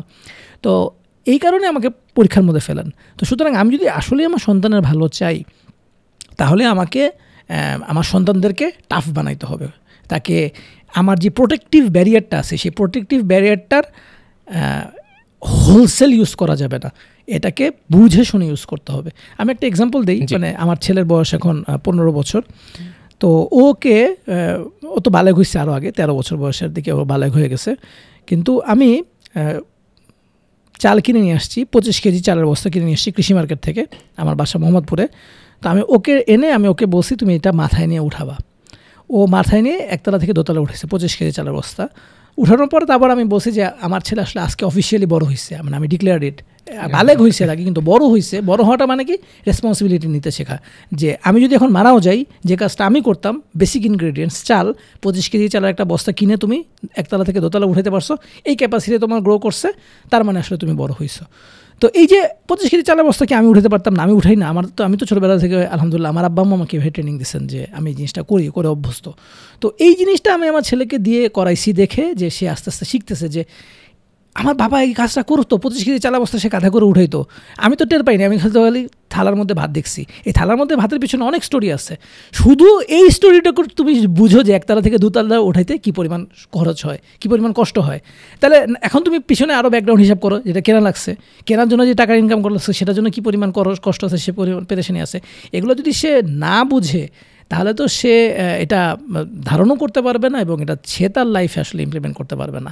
বা আপনি যেরকম বললেন, ওই কেসটা যদি হয় সে 30 বছর বয়স 35 বছর বয়সে যখন সে আবিষ্কার করবে যে আমার আব্বা আসলে এই কাজ করতো আমার জন্য, কিন্তু পুরো পৃথিবী তো আমার জন্য এটা করে না। প্রথম মানে পৃথিবী তো করে না, এটা তো অবশ্যই করে। এখন সে কিন্তু এরকম বলতে পারে যে, অনেকে বলতে পারে যে না, ও যখন বয়স হবে তখন সে ঠিকই করবে। অ্যান্সার ইজ নো, এটা হবে না। 35 বছর মানে 15 বছর বয়সে একটা ছেলে যা শিখতে পারে, 35 বছর বয়সে তার ওই শেখার ক্যাপাসিটি কিন্তু নাই। সে 35 বছর বয়সে চলে আসছে, সে কোনো লাইফ স্কিল শিখে নাই, সে লাইফে মানে আর্নিং স্কিলও সে শিখে নাই। তো তখন সে যদি বলে যে আচ্ছা আমি 35 বছর বয়সে প্রোগ্রামিং শিখবো, যে 15 বছর বয়সে প্রোগ্রামিং শিখছে বা 20 বছর বয়সে প্রোগ্রামিং শিখছে সে, আর 35 বছর বয়সে সে শিখছে, দুজন কি কখনো এক হইতে পারবে? সে তো তখন রিক্সাও চালাইতে পারবে না, প্রোগ্রামিংও করতে পারবে না, সে কিছুই করতে পারবে না। সে কী হবে? মানুষের একটা ঘাড়ে বোঝা হয়ে যাবে। এবং আমি এরকম মানুষ চিনি, অনেক চিনি, যে আসলে যারা মানুষের বোঝা হয়ে আছে, তো আল্লাহ দয়া করে তাদেরকে চালায় নিচ্ছেন, কিন্তু সে আসলে কি পরিমাণ মনোকষ্টে থাকে যে আমি আসলে আর্ন করি না, আমি আসলে সংসারের বোঝা, আমার ওয়াইফের বোঝা, আমার মায়ের জন্য বোঝা, অথচ আসলে তার বয়স এখন 40 হয়ে গেছে। সে নতুন কিছু শিখতে চায়, সেটাও সে শিখতে পারে না, কারণ তার ক্যাপাসিটির লোপ পেয়ে গেছে। তো এই সন্তানরা এই বাবা মার প্রতি কিন্তু অনেক বড় একটা ডিসসার্ভিস, এবং এই বাবা মা কিন্তু আসলে এটা বানায় নিচ্ছেন যে এই ডিসসার্ভিসটা তার সন্তানরা তার জন্য সন্তানদেরকে এম্পাওয়ার না করে, যেটা আমরা সবসময় বলি যে এম্পাওয়ার করতে হবে, সব জায়গায় এম্পাওয়ার করতে হবে, খালি নিজের ছেলের ক্ষেত্রে একেবারে মানে একটা লেভেন-ডুস টাইপের কিছু একটা বানাই দিতে হবে। This thinking is very wrong. In fact আমি এইটার সাথে কানেক্ট করে একটা জিনিস একটু বলতে চাই, যে আমার ওই প্রোডাক্টিভ মুসলিম বইটা পড়ার আমার সুযোগ হয়েছে। সো এই বইটা পড়ার পরে বা ওই রিলেটেড আমি একটু কোশ্চেন করার চেষ্টা করি। সেটা হচ্ছে, মুসলিম হিসেবে আমরা অনেক সময় যেটা দেখি, আপনার অবসর কথাবার্তা শুনে মনে হচ্ছে যে মুসলিম হইলে মনে হয় অনেক বেশি স্ট্রেসের ভিতর দিয়ে যাইতে হয়, অনেক বেশি পরীক্ষার ভিতর দিয়ে যাইতে হয়। এখন মুসলিম হিসেবে আমাকে কি এই যে আনপ্রোডাক্টিভ, বা আমি জাস্ট কিছুই করলাম না, যে আমি কিছুই করবো না, আমি কারোর ক্ষতিও করবো না, কারোর ভালোও করবো না, আমি জাস্ট আমার মধ্যে আমার ঘরের মধ্যে বসে থাকবো, এরকম এরকম একটা লাইফস্টাইল বা এরকম একটা আনপ্রোডাক্টিভ লাইফ অ্যাজ এ মুসলিম আমি কি আসলে কখনো চিন্তার ভিতরে নিয়ে আসাও কোনো রাইট আছে কিনা, বা এটা আদৌ কোনো একটা ভালো জিনিস কিনা? আসলে আল্লাহ সুবহানাহু ওয়া তাআলা তো একজন মানুষকে একরকম বানাইছেন, তো সবাইকে যে আল্লাহ সুবহানাহু ওয়া তাআলা সমান ক্যাপাসিটি দিয়েছেন এরকম না। কিন্তু যাদেরকে আল্লাহ ক্যাপাসিটি দিছেন, আল্লাহ সুবহানাহু ওয়া তাআলা তাদেরকে এই জিনিসটা নিয়ে প্রশ্ন করবেন। কিয়ামতের দিন 5টা প্রশ্ন উত্তর দেওয়ার আগে মানুষ নড়তে পারবে না যে সে তার যৌবনকে এবং তার জীবনকে সে আসলে কীভাবে কাজে লাগিয়েছে, এটা কিন্তু আল্লাহ সুবহানাহু ওয়া তাআলাকে উত্তর দিতে হবে। তো এই যে আরও অন্য প্রশ্নগুলো আছে সেটার উত্তর সেটা আমি বললাম না, যে সে কীভাবে অর্থ সম্পদ অর্জন করছে, কীভাবে খরচ করছে, এগুলোর উত্তর দিতে হবে। কিন্তু মেইন ব্যাপারটা হচ্ছে যৌবন। জীবন বললে তো যৌবন তো কাভার করে, তারপর আল্লাহ সুবহানাহু ওয়া তাআলা যৌবনের ব্যাপারটা শাবাব, যেটা এই ইউথটাকে আলাদাভাবে স্পেস সিঙ্গেল আউট করছেন। কেন করছেন? কারণ এইটা আসলে মানুষের ওয়ার্ক টাইম, মানে এই সময় মানুষ হাইলি প্রোডাক্টিভ থাকে। তো এই যে উত্তরটা আসলে আল্লাহর কাছে দেওয়া লাগবে, এবং আমরা এটাকে অনেক সময় বুঝি না যে আমাদের লাইফ এটা কিন্তু একটা কারেন্সি, এটা একটা ক্যাপিটাল, যে ক্যাপিটালটা আল্লাহ সুবহানাহু ওয়া তাআলা সবাইকে দিয়েছেন। একটা ফকির মিসকিন যে তাকেও দিছেন, আবার যে মিলিয়নিয়ার তাকেও দিছেন, যে অ্যাভারেজ একটা মানুষ মধ্যবয়স্ক সে তাকেও আল্লাহ দিচ্ছেন, সবাইকে আল্লাহ সুবহানাহু ওয়া তাআলা দিচ্ছেন। আমার জীবন মানে হচ্ছে আসলে আমার টাইম, এটা তো আল্লাহ সবাইকে দিচ্ছেন। তো এই যে এই টাইমটার কিন্তু ব্যাপারটা ভালো মন্দ এরকম না যে আমি ভালো কাজে খরচ করছি পুরস্কার পাবো, আর খারাপ কাজে খরচ করলে আমি আসলে শাস্তি পাবো। অবশ্যই এইটুকু ঠিক, কিন্তু টাইমের ক্ষেত্রে ব্যাপারটা একটু অন্যরকম। ব্যাপারটা হচ্ছে ভালো কাজে যদি খরচ করে আমি পুরস্কার পাবো, আর যদি ভালো কাজে খরচ না করি তাহলে আমি আফসোস করবো। তো এই যে আফসোস করবো, মানে every time every second that is not used properly productively, যে আমি আল্লাহকে সন্তুষ্ট করার পিছনে খরচ করি নাই, এটার জন্য কিয়ামতের দিন আখিরাতে আমাদের আফসোস করতে হবে। তো সুতরাং অ্যাজ এ মুসলিম আমি যদি বলি যে আসলে প্রোডাক্টিভ না থাকার কোনো মুসলিমের কোনো সুযোগই নাই। এখনও যে প্রোডাক্টিভ বলতে আমাদের মাথায় যে জিনিসটা চলে আসে যে টাকা ইনকাম করা, এই টাকা ইনকাম করার বাইরেও তো আসলে অনেক প্রোডাক্টিভিটি আছে। যেমন আমাদের সাহাবীদের কথা আমরা বলি যে তারা অনেক টাকা ইনকাম করছেন, ফাটায় ফেলেছেন, এরকম না, কিন্তু তারা যে জিনিসটা করছেন সেটা হচ্ছে যে তারা ইসলামের বাণীটা পৃথিবীর সমস্ত প্রান্তে তারা নিয়ে গেছেন, পৌঁছায় গেছেন। তো কেউ যদি এরকম মনে করেন যে হ্যাঁ আমি অনেক টাকা ইনকাম করবো, না, ঠিক আছে, আমার লাইফের প্রায়োরিটি সামথিং এলস, তা আপনাকে ডিফাইন করতে হবে যে আমার লাইফের প্রায়োরিটি কী। আপনাকে বলতে হবে যে ভাই আমি আসলে অনেক টাকা ইনকাম করতে চাই না, আমি কোরআনের শিক্ষক হবো। তাহলে আপনাকে কোরআন পড়তে হবে, শুদ্ধভাবে কোরআন পড়া শিখতে হবে, এখানে টাইম ইনভেস্ট করতে হবে। তারপর আপনি শুদ্ধভাবে কোরআন শিখছেন, কোরআনের অর্থ শিখছেন, এখানে আপনাকে টাইম ইনভেস্ট করতে হবে, আরবি শিখতে হবে। এরপর আপনি অন্য মানুষকে কোরআন শেখান, এবং আল্লাহ রসুল কিন্তু এটাকে বলছেন যে তোমাদের মধ্যে সর্বোত্তম মানুষ যে কোরআন শেখে এবং শেখায়। এক্সিলেন্ট, আপনি কাজটা করেন, কিন্তু আপনি তো এই কাজটা করতেছেন না। আপনি আসলে কী করতেছেন? আপনি তো আমাকে বুঝুং দিতে পারবেন, একটা বুঝ দিতে পারবেন, আল্লাহ সুবহানাহু ওয়া তাআলাকে তো বুঝ দিতে পারবেন না। তো সুতরাং এই টাইমের জন্য আসলে আপনাকে আল্লাহর কাছে জবাবদিহি করতেই হবে। তো মুসলিম হিসেবে একটা টাইম, যে টাইমে আমি বলতে পারতেছি না যে আমি আসলে সময়টা কী করছি, কীভাবে কাটাইছি, আমি কি আসলে ফেসবুকে মাইন্ডলেস স্ক্রল করছি, আমি ইউটিউবের ঘন্টার পর ঘন্টা ভিডিও দেখছি, আমি আসলে মানুষের সাথে চিটচ্যাট করছি, ফালতু জিনিস নিয়ে কথা বলছি, তর্ক করছি, নাকি আমি আসলেই এমন কিছু করছি যেটার কারণে আমি মৃত্যুর পরে কেউ একজন বলবে যে উনি আমার উস্তাদ ছিলেন, ওনার কারণে আমি কোরআন শিখতে পারছি, ওনার একটা কথা, ওনার একটা শিক্ষা এটা আমার জীবনকে বদলে দিছে। অথবা উনি আমাকে একটা কথা বলছেন, আমি হয়তো কথাটা শুনি নাই কিন্তু শুনতে পারতাম। এই যে কথা মানুষকে বলা, শেখাটা দেওয়া, এইগুলো তো অনেক বেশি প্রোডাক্টিভ পার্ট লাইফের। একটা প্রোডাক্টিভিটি বলতে এটাও অনেক প্রোডাক্টিভ। এই কাজটাও যদি আমরা না করি তাহলে আমি কি করছি, এটা নিয়ে একটা বড় পেরেশানিতে থাকতে হবে কিয়ামতের দিন। আপনার এই উত্তরের সাথে কানেক্টেড দুটো জিনিস আমার জানার খুব ইচ্ছা। প্রথমত হচ্ছে অ্যাজ এ মুসলিম আমাদের পারপাস অফ লাইফ বা আমার জীবনধারা বা জীবন দর্শনটা কী হওয়া উচিত, এবং এইটার পাশাপাশি মানুষ মনে হয় একমাত্র প্রাণী বলা যেতে পারে যে ধরেন কোনো একটা খারাপ কাজ করলেও কিন্তু সে মোটামুটি জানে যে জিনিসটা খারাপ। তো সে যদি জেনেই থাকে যে জিনিসটা খারাপ, তারপরেও সে কিন্তু সেই কাজটা করে। কারণ অধিকাংশ ক্ষেত্রে আপনি অলমোস্ট 95% বা তারও বেশি ক্ষেত্রে আপনি দেখবেন কোনো একটা মানুষ হয়তো বা ফেসবুকে লিমিটলেস স্ক্রল করার পরে সে যখন দেখে ফাইনালি যে আমি দিনে আজকে 4 ঘন্টা ফেসবুক চালাইছি, সে কিন্তু মানে ভয়াবহ রকম আফসোস করে।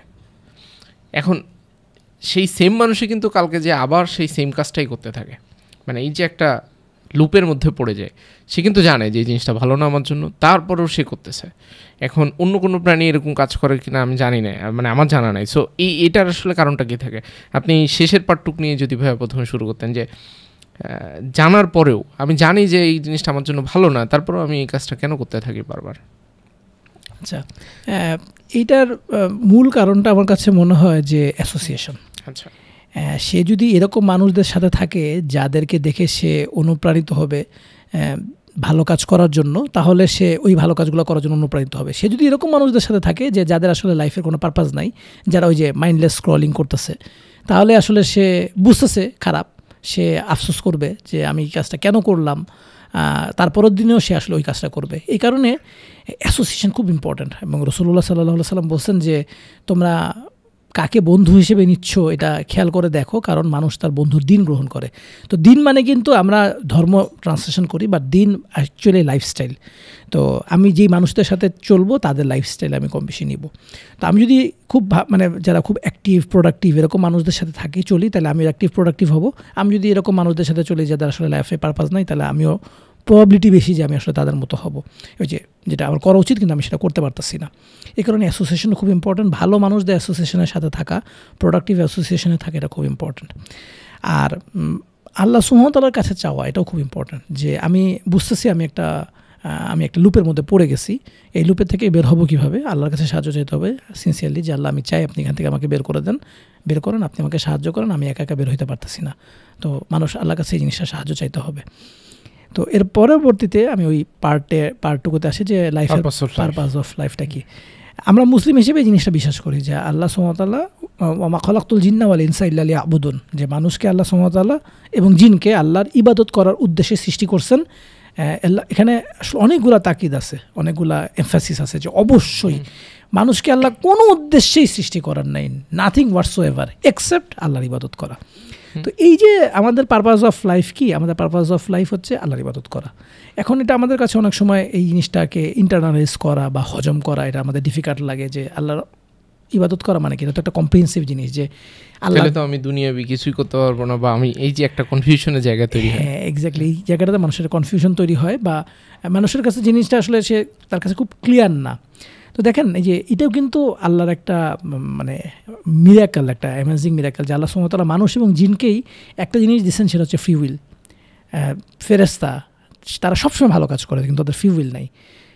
তারপর হচ্ছে গরু ছাগল অন্যান্য যে প্রাণী, তাদের কিন্তু আসলে ফ্রি উইল নাই। সে আল্লাহ তাকে যেটা করতে বলছেন, যেই কোড অফ লাইফ দিচ্ছেন, ওই প্রসেসে তাকে ফলো করতে হয়। কিন্তু মানুষেরই এরকম যে আল্লাহ তাকে বলছেন তোমার এই কাজগুলো করা উচিত, সে বুঝতেছে যে তার 4 ঘন্টা ফেসবুক স্ক্রলিং করা উচিত না, তার এখন আজান দিছে মসজিদে যাওয়া উচিত, কিন্তু তারপরে দেখা যাচ্ছে সে যাচ্ছে না, সময়টা নষ্ট করতেছে।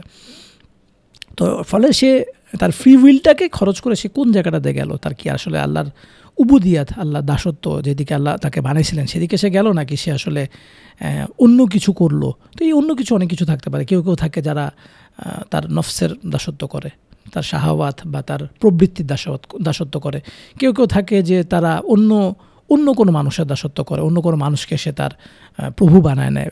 সে যা করতেছে, কিছুদিন আগে আমরা এরকম ঘটনা দেখছি যে আমরা বুঝতেছি যে এই পলিটিক্যাল পার্সনটা সে অন্যায় করতেছে, রং করতেছে, কিন্তু তারপরও মানুষ মাইন্ডলেসলি তাদেরকেই ফলো করে গেছে, তাদের হুকুমগুলোই ফলো করে গেছে। বিট ইভেন অন্য মানুষকে খুন করা, তারা এটা করতে পেছপা হয় নাই। এরকম মানুষকে তার প্রভু বানায় নেয়। আবার অনেকে বানায় যে কিছু মিথ্যা ইলা আছে, মূর্তি টুর্তি বা এই ধরনের।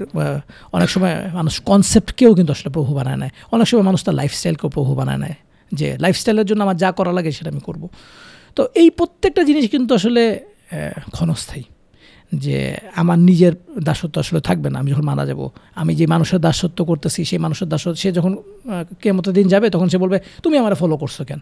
সে বলবে যে আমি আপনারা ফলো করছি, আপনি যদি না থাকতেন তাহলে তো আমি এত বিপদে পড়তাম না। তখন সে ফলোয়ার যে সে লিডারের জন্য বলবে যে আপনারা আল্লাহ একটা ডাবল পানিশমেন্ট দেন। তো লিডার বলবে যে আরে আমি তোমার বলছি ফলো করতে, আমি কি তোমার বাধ্য করছি নাকি, তুমি কেন ফলো করলা? এগুলো এই কনভারসেশনগুলো কিন্তু কোরআনে উল্লেখ করা আছে, যে মানে মানুষ যেন সাবধান হয়। তারপর তার মিথ্যা মাবুদ যেগুলো সে পূজা করতো বা তার সাথে করতো, সেগুলোকে কোরআন আল্লাহ সুবহানাহু ওয়া তাআলা বলছেন যে একসাথে জাহান্নামের মধ্যে দুইটাকে, মূর্তিরে এবং এই মানুষটা একসাথে ফেলানো হবে। দুজনে একসাথে আগুনে পড়বে, বলবে আরে আমি এই জিনিসটার ইবাদত করতাম, এরকম মানুষজন আফসোস করবে। কিন্তু তো এই জন্য আমাদের একমাত্র ট্রু পারপাস কি, সেটা হচ্ছে যিনি আমাকে বানাইছেন তার ইবাদত করা। তো এখন আমার মনে হচ্ছে যে না, আমি এটার সাথে অ্যাগ্রি করি না। ঠিক আছে, আপনি যদি অ্যাগ্রি না করেন, দেন আপনি সোল সার্চ করেন, আপনি খুঁজে দেখেন যে আসলে আমাকে কেন বানানো হয়েছে। অবজেক্টিভ তো একটা আছে, পারপাস তো একটা আছে। তো সেই পারপাস যদি কেউ সিনসিয়ারলি খুঁজতে থাকে, কথার কথা যে কেউ একজন পারপাস অফ লাইফ খুঁজে বেড়াচ্ছে, সে এখনও হয়তো নামাজ পড়ে না, কিন্তু সে খুব সিনসিয়ারলি সে ওটা খুঁজে বেড়াচ্ছে, আল্লাহ সুবহানাহু ওয়া তাআলা তাকে ছেড়ে দিবেন। কিন্তু কেউ যদি এরকম হয় যে জাহিলিয়াতের মধ্যে আছে বা মানে সে গাফিলতের মধ্যে আছে, যে হি ডাজন্ট কেয়ার, সে চেষ্টাই করতেছে না, সে বুঝেই চেষ্টা করছে না। আর একটা গরু যে খায় আর বাথরুম করে আর বাচ্চা দেয় আর মরে যায়, তার সাথে আমার মানুষের পার্থক্য কী? সেই জিনিসটাই সে কম্প্রিহেন্ড করার চেষ্টাই করতেছে না। এরকম মানুষ হলে he will be in trouble. কিন্তু কেউ যদি সোল সার্চ করে এবং কেউ যদি সিনসিয়ার হয় পারপাস অফ লাইফের ব্যাপারে, আমি মোটামুটি 100% নিশ্চিত যে সে আল্লাহ সুবহানাহু ওয়া তাআলা তাকে তার পারপাস অফ লাইফটা দেখাই দিবেন যে আসলে মানুষকে আমি এই জন্য সৃষ্টি করছি, এবং যেহেতু আমি এই জন্য সৃষ্টি করছি ইউ শুড ডু দ্যাট। আমার কাছে যে মগটা আছে এটা একটা পারপাস আছে, আমি এটার মধ্যে কিছু খাই, পানি খাচ্ছি বা কফি খাচ্ছি, কিছু একটা খাচ্ছি, এটা যদি ভেঙে যায় আমি চেষ্টা করতে পারি এটাকে জোড়া লাগায় আবার ওই অবজেক্টিভের জন্যই আনতে, যেটার মধ্যে পানি এবং কফি কোনো কিছুর জন্য ধারণ করে, কিন্তু এটা একদম শাটার্ড হয়ে গেল, টুকরা টুকরা হয়ে গেল। আমি তো এটা সাজায় গুছিয়ে রেখে দিব না, কারণ এর পারপাস অফ বিইং এক্সিস্টেন্স সেটা সে আর ধারণ করতেছে না। তো ঠিক সেরকম আমাদের ক্ষেত্রে যেটা হয় সেটা হচ্ছে আমি আমার পারপাস অফ লাইফ যদি পূরণ না করি, আল্লাহ সুবহানাহু ওয়া তাআলা আমাকে আমি একদম শাটার্ড হয়ে গেছি, আল্লাহ সুবহানাহু ওয়া তাআলা সাথে সাথে আমাকে ঝাড় দিয়ে ফেলা দেন না, যেটা মগের ক্ষেত্রে আমরা ঝাড় দিয়ে ফেলা দিই। আল্লাহ তাআলা আমাদেরকে সময় দেন, থাকতে দেন।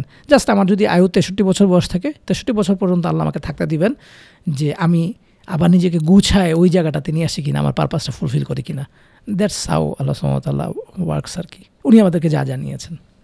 না, পারপাসের ক্ষেত্রে আপনি খুব চমৎকারভাবে বলছেন যে আসলে পারপাস তো আলটিমেটলি আল্লাহর ইবাদত করা এবং সেই রিলেটেড জিনিসপত্র করা, এবং ক্ষেত্র বিশেষে আমরা হয়তো বুঝে উঠতে পারি না। ইনফ্যাক্ট আপনি এখানে যে এই যে আপনার নলেজ বা উইজডমগুলো শেয়ার করতেছেন, এটাও কিন্তু আমার কাছে মনে হয় যে ইবাদতের একটা পার্ট। কারণ এইটার মাধ্যমে যদি কোনো একটা পার্সন হয়তো বা এই ভিডিওটা কেউ একজন দেখতেছে যে অনেক ডিস্টারবেন্সের ভিতরে আছে বা অনেক ক্রিটিক্যাল সময়ের ভিতর দিয়ে যাচ্ছে, বাট কথাগুলো শুনে তার হঠাৎ হয়তো বা মনে হলো যে তাকে একটু ডিফারেন্টভাবে চিন্তা করতে হবে, তখন কিন্তু আলটিমেটলি এইটাও একটা ইবাদতের ভিতরে খুব ইজিলি কাউন্ট হয়ে যেতে পারে। ডেফিনেটলি মানে আল্লাহ সুবহানাহু ওয়া তাআলা কিন্তু এটা ডিফাইন করে দিচ্ছেন, এটা ছেড়ে দেন নাই। আল্লাহ সুবহানাহু ওয়া তাআলা যখন সূরা আল আসরে বলতেছেন যে আল আসর, তিনি সময়ের কসম করে বলতেছেন, মানে সময় কিন্তু আমি বললাম যে সময় কিন্তু অ্যাকচুয়ালি আমাদের লাইফ। তারপর সময় কসম করে বলছেন যে ইন্নাল ইনসানা লাফি খুসর, নিশ্চয়ই প্রত্যেকটা মানুষ খুসরের মধ্যে আছে। খুসর মানে অ্যাবসলিউট লস। একটা হচ্ছে আপনার আরবিতে আছে লুকসান, লুকসান মানে লস, মানে আপনি 100 টাকা নিয়ে বাজারে গেছেন, আপনি ব্যবসা করছেন, 20 টাকা আপনি লস করছেন, 80 টাকা নিয়ে ঘরে ফেরছেন, এটা হচ্ছে লস। আর খুচরো হচ্ছে 100 টাকা নিয়ে আপনি 100 টাকার জিনিস নিয়ে আপনি বাজারে গেছেন, বাজারে গিয়ে 100 টাকার জিনিস ধরে আপনি ডিম নিয়ে গেছেন, পুরো সবগুলো ডিম ভেঙে গেছে, ডিম ভাঙছে তো ভাঙছে, অন্য এক লোকের কাপড়ের উপর ভাঙছে। এখন সেই লোক আপনার কলা ধরে বলছে আমার কাপড়ের দাম দে, তখন আপনার 100 টাকার ডিম নাই তো নাই, বাজার থেকে এখন আবার টাকা নিয়ে এসে ওই লোকের কাপড়ের দাম দেওয়া লাগছে। এটা হচ্ছে অ্যাবসলিউট লস, খুচরান। আল্লাহ সুবহানাহু ওয়া তাআলা কসম করে বলতেছেন, সময়ের কসম করে বলতেছেন যে প্রত্যেকটা মানুষ অ্যাবসলিউট লসের মধ্যে আছে। এটা কিন্তু একদম বাই ডিফল্ট প্রত্যেকটা মানুষ। ইন্নাল ইনসান তিনি বলছেন, ইনসান মানে ইচ ইন্ডিভিজুয়াল, তিনি নাস বলেন নাই। তারপর আল্লাহ সুবহানাহু ওয়া তাআলা এটাকে বলে ইল্লা, যেটা এটা একটা টুল অ্যারাবিক ল্যাঙ্গুয়েজের, এটাকে বলা হয় ইস্তিসনা, যে সিঙ্গেল আউট করা, বের করে নিয়ে আসা, যে প্রত্যেকটা মানুষকে আমি এমন একটা কেস দিয়ে দিছি, একটা ধরেন আপনি যদি একটা জিনিস সেভাবে যদি চিন্তা করেন যে সবাই পানির মধ্যে ডুবে গেছে, অ্যাবসলিউটলি পানির মধ্যে ডুবে গেছে, ইল্লা তাকে ছাড়া যাকে ওখান থেকে বের করে নিয়ে আসা হয় নাই, বাকি সবাই পানিতে ডুবে আছে। তো প্রত্যেকটা মানুষ ক্ষতির মধ্যে ডুবে আছে, ইল্লা তিনি ইল্লা দিয়ে 4টা মানুষকে বের করছেন। এখানেও একটা খুব ইন্টারেস্টিং আছে একটা ব্যাপার, যে ইল্লাল্লাযিনা আমানু, যারা ঈমান আনছে, ওয়া আমিলুস সলিহাত, আমিলুস সলিহাতের ট্রান্সলেশন আমি যেটা করি সেটা হচ্ছে রাইট টাইমে রাইট কাজ করা। এটা আমাদের সাথে রিলেটেড, যে এখন আমি ইচ্ছা করলে মসজিদে বসে থাকতে পারতাম, ইচ্ছা করলে আমি কোরআনও পড়তে পারতাম, আবার ইচ্ছা করলে আমি আমার যেটা হালাল রিজিক অন্বেষণ করা সেটারও কাজ করতে পারি, বা আমি এখন আপনার সাথে যেটা কথা বলতেছি এটাও একটা আমার কাজ। তাহলে রাইট টাইমে রাইট কাজ করা, ইল্লাল্লাযিনা আমানু ওয়া আমিলুস সলিহাত, আমিলুস সলিহাতটা খুব ইম্পর্টেন্ট বোঝা, এটা অনেক মানুষ বোঝে না। ওয়াতাওয়াসাউ বিল হক, এবং হকের তাওয়াসি করা, হকের ওসিয়ত করা, হকের কথা মানুষকে বলা, যে হোয়াট ইজ ট্রুথ এটা মানুষকে বলা। এবং আমি যখনই মানুষকে সত্যি কথা বলবো তখনই আমার লাইফে বিপর্যয় আসবে। অথবা সবিস সবর, তখন আমাকে আসলে সবর করতে হবে। তো সবরের 3টা মিনিং আছে, তার মধ্যে একটা হচ্ছে যে স্টেট ফার্স্টনেস, যেটাকে বলা হয় যে আমি হকের কথা বলতেছি, একটু বিপদ আপদ আসলো তখন আমি বললাম যে আমি হকের কথা বলবো না, বাদ দিয়ে দিচ্ছি, না, আমাকে এটা কন্টিনিউসলি চালা যেতে হবে। না হলে আমি যদি হকের কথা না বলি এবং হকের কথা বলতে গেলে আমার উপর যদি বিপদ আসে, তখন যদি আমি সবর না করি, আমি যদি কন্টিনিউ না করি, তাহলে কিন্তু আমি ওই লোকদের মধ্যে পড়ে যাবো, তাদের মধ্যে আমি যারা ক্ষতিগ্রস্ত বলে আল্লাহ কসম করছেন। তাহলে এবং এখানে আল্লাহ সুবহানাহু ওয়া তাআলা যেই ওয়ার্ডটা ব্যবহার করছেন, আমরা আরবিতে বলি আতফ, ওয়া। তো ওয়া হচ্ছে এন্ড, এবং মানে এন্ড বললে ধরেন আমরা যে এন্ড গেট বলি, তাই না, প্রোগ্রামিং লজিকে। তা আল্লাহ বলছেন যে ইল্লাল্লাযিনা আমানু ওয়া আমিলুস সলিহাত ওয়া তাওয়াসাউ বিল হক ওয়া তাওয়াসাউ বিস সবর। 4টা আল্লাহ লজিক আনছেন, 4টা লজিক আল্লাহ সুবহানাহু ওয়া তাআলা এন্ড গেট দিয়ে কানেক্টেড করছেন। আল্লাহ যদি এন্ড না দিয়ে, ওয়া না দিয়ে আল্লাহ যদি অর দিতেন, আও দিতেন, তাহলে আমরা এটুকু বুঝতে পারতাম, আচ্ছা ঠিক আছে, আও যখন বলছে অপশন আছে যে আমি শুধু যদি ঈমান আনি আল বি সেভড, বা শুধু যদি আমি আমলে সলেহ করি আমি সেফড, বা শুধু যদি হকের কথা বলি আমি সেফড, বা শুধু যদি সবরের কথা বলি আমি সেফড। It's not the case. এই চারটাই এন্ড গেট দিয়ে কানেক্টেড হইতে হবে, আদারওয়াইজ লাইট জ্বলবে না। তো এই কারণে আমাদেরকে আসলে এই কথা ভাবার কোনো সুযোগ নাই যে আমি যে কথাগুলো বলতেছি, যেটা হয়তো কোনো মানুষকে কাজে লাগবে, তার জীবনটা চেঞ্জ করার জন্য কাজে লাগবে, এটা আসলে আমি কথাটা বলতেছি, আপনি আমাকে ডাকছেন, আমি আসছি, এটা তো অবশ্যই আলহামদুলিল্লাহ কোনো মনিটারি গেইনের জন্য না, বা দুনিয়াবি কোনো অবজেক্টিভ নাই। এটার অবজেক্টিভ এটাই যে আমি আসলে ওই যে ওয়াতাওয়া সবিল হাক, যেটা ওই ওয়া দিয়ে যেই ক্লজটালা দেওয়া আছে, এই ক্লজের হক দাবি মেটানোর জন্য আমি আসছি। তো ডেফিনেটলি এটা ইবাদতের অংশ এইটুকু না, এটা এমন একটা অংশ, if I am not doing this I will be in trouble. আচ্ছা, আমি ওই প্রিভিয়াস একটা কোশ্চেনের একটা জিনিস আমি জানতে চাইবো, তবে তার আগে একটু বলি যে আমরা ডিসকাশনের শেষের দিকে টাইম ম্যানেজমেন্ট এবং ডিপ্রেশন এই টাইপের জিনিসপত্র নিয়ে অল্প কিছু কথাবার্তা বলবো। বাট আমার প্রিভিয়াসলি আপনি একটা উত্তর দিয়েছিলেন, সেখানে একটা কোশ্চেন আছে, সেটা হচ্ছে আমরা যখন এই যে একটা লুপের ভিতরে পড়ে যাই, যে আমি হয়তো বা কোনো একটা খারাপ কাজ বা কোনো একটা জিনিস যেটা আমার জন্য ভালো না, এখন সেটার জন্য তো আপনি বললেন যে অবশ্যই কন্টিনিউয়াসলি আল্লাহর কাছে চাইতে থাকতে হবে। তো আল্লাহর কাছে আমরা অনেক সময় অনেক জিনিসপত্র চাই, যেমন অনেক সময় মানুষজন চায় যে আমি একটা বাইক কিনতে পারলে আমার খুব ভালো হবে, এবং এটা নিয়ে প্রচুর কান্নাকাটি করে যে এই বাইকটা আমার কিনতেই হবে, এবং বাইকটা কেন আমি পাচ্ছি না, এরকম একটা জিনিস, যে বাইকটা যেন আল্লাহ দিয়ে দেয়, তাহলে আমার জীবনে সব কিছু চাওয়া পাওয়া পূরণ হয়ে যাবে। কিন্তু আল্লাহ হয়তো বা সেই জিনিসটা অ্যাকসেপ্টও করলো, এবং হয়তো বা 2 মাস বা 3 মাসের মাথায় সে বাইকটা নিয়ে সে অ্যাক্সিডেন্ট করলো। তো এই যে চাওয়ার সময়, মানে আল্লাহর কাছে যখন কোনো কিছু একটা চাইতে হয়, কোন ওয়েতে চাইলে সবচেয়ে ইফেক্টিভ হয় বলে মনে হয় আপনার জন্য?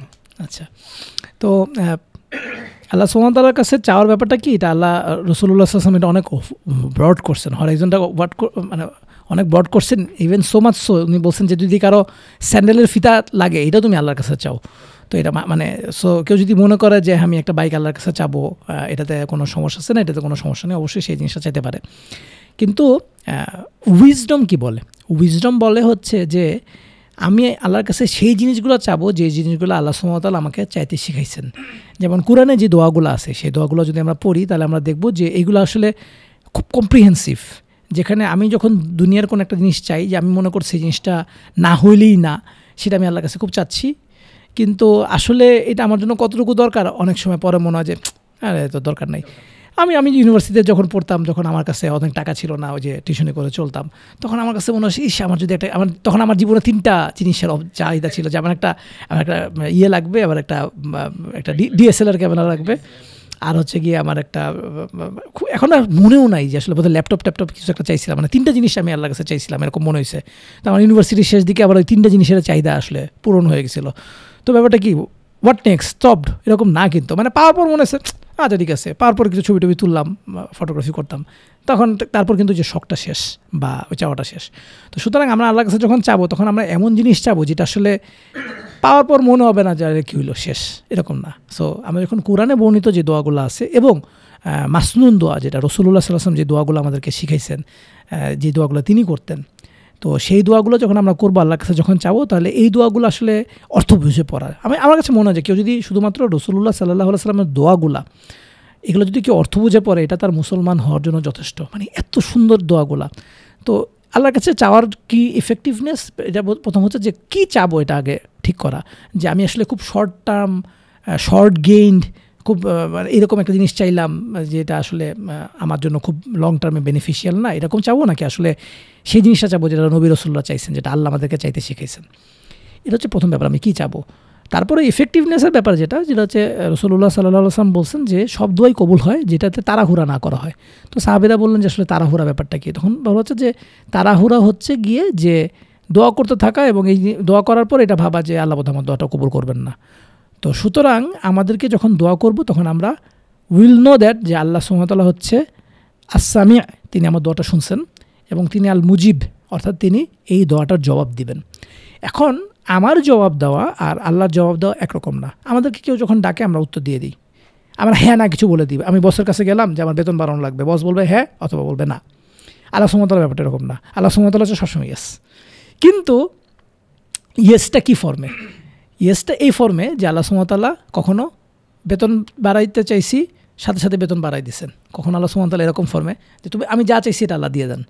আবার কখনো কখনো তিনি যেটা করেন সেটা হচ্ছে যে আমি যেটা চাইছি এটা আল্লাহ দিলেন না, কিন্তু আমার একটা ক্ষতি ছিল, হার্ম ছিল, যে ক্ষতিটা হয়তো বসের এক্সাম্পল হিসেবে দিলে যে বস ভাবছিল আর ফায়ার করে দিব, কিন্তু আমার কাছে একটা জিনিস চাইলো, আচ্ছা ঠিক আছে ফায়ার করলাম না, যা তুমি যে আসো সেখানে রাখলাম। আর 3 নম্বর একটা জিনিস হচ্ছে যেটা তিনি চাইছেন সেটাও দিলেন না, আবার আমাকে আমার হার্ম ছিল আমার ভাগ্যে সেটা সরাই দিচ্ছেন এরকমও না, কিন্তু তিনি এইটার এগেনস্টে আমাকে আখিরাতে এমন একটা কিছু দিবেন যেটা আসলে আমার জন্য অকল্পনীয়। সো মাচ সো যে আরেকটা হাদিসে আসছে যে বান্দা যখন কিয়ামতের দিন এমন অনেক পুরস্কার দেখবে যেটা সে বলবে যে আমি এই জিনিস পাইছি কেমনে, আমি তো কিছু করি নাই, যেটা এইটা আমার পাওয়ার কথা না। তখন আল্লাহ সুবহানাহু ওয়া তাআলা বলবেন যে তুমি আমার কাছে দোয়া করছিলা, সেই দোয়া যে আমি কবুল করি নাই তখন, এবং তুমি যে সবর করছিলা সেটার বিনিময়ে তুমি এটা পাইছো। তখন মানুষ আফসোস করে বলবে ইস আমার যদি দুনিয়াতে একটা দোয়া কবুল না হইতো কত ভালো হইতো, আমি কত কিছু পাইতাম, এখানে তো অনেক কিছু দুনিয়াতে পেয়ে গেছি, যেটা মানে চাইছি পেয়ে গেছি, ভেঙে গেল বা নষ্ট হয়ে গেল বা কিছু একটা হয়ে গেল। আর যদি আমি না যেটা চাইছি সেটা যদি না পাইতাম তাহলে এমন একটা কিছু সময় পাইলাম আখিরাতে পাইলাম যেটা আসলে অনন্তকাল ধরে চলবে। তো এই কারণে আমাদেরকে যখন দোয়া করতে হবে তখন এই জিনিসটা মাথায় রাখতে হবে যে আল্লাহ সুবহানাহু ওয়া তাআলা সব দোয়াই কবুল করেন, কিন্তু রিপ্লাই যা দেন সেই রিপ্লাই বিভিন্ন ফরম্যাটে আসে। আর ফাইনালি যে দোয়া করার সময় আমাদেরকে সবসময় এই জিনিসটা মাথায় রাখা লাগবে যে আমার জন্য দোয়ার আদব আছে, সেই দোয়ার বিভিন্ন আদব আছে, যেমন দোয়া করার আগে আল্লাহর প্রশংসা করে নেওয়া, দোয়া করার পরে দোয়া করার সাথে সাথে আল্লাহুম্মা সাল্লি আলা মুহাম্মাদ ওয়া আলা আলি মুহাম্মাদ কামা সাল্লাইতা আলা ইব্রাহিম ওয়া আলা আলি ইব্রাহিম ইন্নাকা হামিদুম মাজিদ, দরুদ যেটা দোয়াটা পড়া, কারণ এটা হচ্ছে রাসূলুল্লাহ সাল্লাল্লাহু আলাইহি সাল্লাম যেহেতু আমাদেরকে দোয়া করা শিখাইছেন, এটা একটা ভদ্রতা যে আমরা সবসময় দোয়া করার সাথে সাথে দরুদ পড়ব, কারণ দরুদ যদি না পড়া হয় তাহলে দোয়াটা মাঝখানে ঝুলে থাকে, এটা আল্লাহর কাছে যায় না। তো এটা হচ্ছে দোয়ার একটা আদব। এছাড়াও বাকিদের যে দোয়ার আদবগুলো আছে অন্য স্কলারদের বর্ণনা বা লেখা পাওয়া যাবে, সেটা আমি একটু দেখে নেওয়ার জন্য রিকোয়েস্ট করতেছি। এই দোয়াগুলোর আদবগুলো যেন মেনটেন করা হয় দোয়া করার সময়। আমরা অলমোস্ট ডিসকাশনে আজকে শেষের পথে। শেষটা আমরা যেভাবে করতে চাই, মানে রাইটার দিস মন, আমার কাছে মনে হয় যে আপনি ফেসবুকে ঢুকলে দেখবেন যে অনেকে লিখতে থাকে যে তার আজকে মন ভালো নেই, এটা নেই, মানে ডিপ্রেশনটা বা এই যে অশান্তিতে থাকা এটা এক প্রকার একটা ফ্যাশনের মতো হয়ে গেছে। সো তবে অবশ্যই কিছু কিছু মানুষ সিরিয়াসভাবে হয়তো বা ডিপ্রেশন বা এই টাইপের ক্রিটিক্যাল সিচুয়েশনের ভিতর দিয়ে যাচ্ছে, সেটা নিয়ে কোনো প্রকার ডাউট নেই। কিন্তু এই যে কিছু একটা হইলেই যে পরীক্ষায় 2 মার্ক কম পাই সেটা নিয়েও একটা ডিপ্রেশন, বা ওইটার পিছনে যে আমি ঠিকঠাক মতো পড়াশোনা করি না বা এরকম, বা আমি হয়তো বা আমার অফিসে কাজ করতেছে কলিগের সাথে আমার মন মতো কিছু একটা হয় না, আমার না ভালো লাগতেছে না, এই যে কিছুই ভালো লাগে না বা এই টাইপের যে একটা সিমটম বা এই জিনিসটা, প্রথমত এটাকে আপনি কিভাবে দেখেন? আর দ্বিতীয় যে জিনিসটা আসলে আপনার কাছে জানতে চাই, যেটা দিয়ে আজকে ডিসকাশন শেষ করব, যে টাইম ম্যানেজমেন্ট বা সময়কে আসলে আদৌ কি কন্ট্রোল করা যায় কিনা, বা এইটার কোনো ওয়ে আছে কিনা ভাই? আচ্ছা, ডিপ্রেশনের ব্যাপারটা কি, যে যেটা আপনি বললেন যেটা সত্যি সত্যি একটা ফ্যাশন হয়ে গেছে, ওই যে এক্সেপ্ট কিছু মানুষের হয়তো সিরিয়াস সমস্যা আছে, তারা হয়তো মানে ক্লিনিক্যালি ডিপ্রেসড হইতে পারে, কিন্তু মানুষের আসলে ব্যাপারটা কি হয় যে আমাদের অ্যাকচুয়াল যখন কোনো প্রবলেম না থাকে লাইফে তখন কিন্তু আমরা প্রবলেম ক্রিয়েট করে নিই, মানে এটা একটা ভয়েড থাকে। তো এই যে যারা ডিপ্রেশনে ভুগতেছে তারা কিন্তু আসলে অনেক প্রবলেম আছে, যেই প্রবলেমটা সে মনে করতেছে এটা আমার প্রবলেম না। কথার কথা যে আমার পাশে একটা মানুষ আছে যে আসলে যার ঘরে খাবার নাই, আর আমি মুসলিম, রাসূলুল্লাহ সাল্লাল্লাহু আলাইহি ওয়াসাল্লাম বলছেন যে সে মুসলিম না যার প্রতিবেশী অভুক্ত আছে। কারণ আমার যে প্রতিবেশী অভুক্ত আছে এটা আমি জানি না বা জানার চেষ্টা করতেছি না বা আমি এটা কেয়ার করতেছি না, সেই কারণে আমার কাছে মনে হচ্ছে আমার লাইফে তো কোনো প্রবলেম নাই, তাহলে তখন আমি চিন্তা করে নিচ্ছি না আসলে আমার মন ভালো নাই। কিন্তু আমি যখন দেখতাম যে অ্যাকচুয়ালি আমার পাশের বাসায় এমন একজন আছে যার ঘরে আসলেই খাবার নাই, আমার পেটে খাবার আছে তার পেটে খাবার নাই, তার এই কষ্টটা আছে যেটা আমি আসলে ফিল করতেছি না, জানতে চাচ্ছি না, এই কারণে আমি বুঝতেও পারতেছি না যে অনেকগুলো প্রবলেম অলরেডি এক্সিস্ট করতেছে, দুনিয়াতে এক্সিস্ট করতেছে, আমাদের দেশে এক্সিস্ট করতেছে। তো যেহেতু আমি আমার নিজের জন্য বাঁচতেছি এবং যেহেতু আমার নিজের জন্য বাঁচার মধ্যে আসলে আমি যা চাচ্ছি সেটার মধ্যে একটু ঝামেলা হয়ে যাচ্ছে, তখন আমি ডিপ্রেসড হয়ে যাচ্ছি। কিন্তু যখন আমি আমার নিজের জন্য না বাঁচতাম, আমি যদি আসলে মানুষের জন্য বাঁচার চেষ্টা করতাম বা মানুষের সোসাইটির দিকে আমি যদি তাকাইতাম, তাহলে আমি দেখতাম যে আসলে আমার অনেক করার কিছু আছে, আমার থেকে অনেক খারাপ অবস্থা একটা মানুষ আছে যে তাকে হেল্প করাটা আমার একটা রেসপন্সিবিলিটি ছিল। তো ওই জিনিসটা যখন আমি চিন্তা করতাম তখন আসলে আমাদের এই ডিপ্রেশনগুলা বা এই যে ফুলফিলমেন্ট নাই এই জিনিসগুলো থাকতো না। যেহেতু আমি নিজেকে নিয়ে খুব সেলফিশ, সেহেতু আমার কারণে আমাদের ডিপ্রেশনটা চেপে বসতেছে। কিন্তু আমি যদি সেলফিশনেস থেকে বেরোতে পারতাম তাহলে ডিপ্রেশনটা অনেকাংশে কেটে যেত, যে তখন আমি মানুষের জন্য কিছু করার চেষ্টা করতাম। এটা হচ্ছে যে ডিপ্রেশনের একটা জেনারেল ব্যাপার গেল।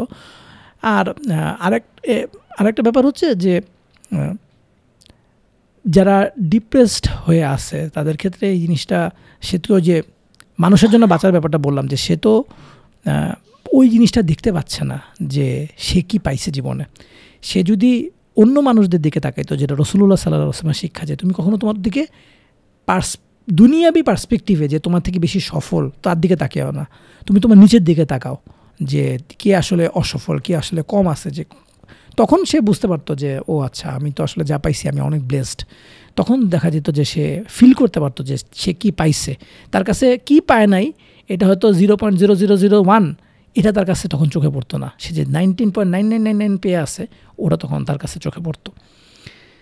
তো এটা আমি বলবো যে যারা ফেসবুকের একটা লাইফে সে আসলে কনফাইন করে রাখছে নিজেকে, সে ফেসবুকে দেখতেছে অন্য একটা ছবি, কারো একটা জব পোস্ট, কেউ একটা ইয়েতে বেড়াতে গেছে, কক্সবাজারে বেড়াতে গেছে সেটা ছবি, এইটা দেখে এখানে তো সব অ্যাকমপ্লিশমেন্ট দেখতেছে, এখানে তো সে আসলে কার কি নাই, কার অভাব, কার কষ্ট, এগুলো কিন্তু সে দেখতেছে না। ফলে সে এমন একটা সিস্টেমে নিজেকে আবদ্ধ করছে যেটা বাই ডিফল্ট তাকে ডিপ্রেসড হতে বাধ্য। তো ওই লাইফটা থেকে বের হয়ে রিয়েল লাইফে সাধারণ মানুষের সাথে মেশা করলে এই ডিপ্রেশন থেকে বের হয়ে যাবে, এবং সে অবশ্যই এটার জন্য সে আখিরাতে আল্লাহর কাছে পুরস্কার পাবে যদি সে প্রোডাক্টিভলি কিছু করার চেষ্টা করে তাদের জন্য।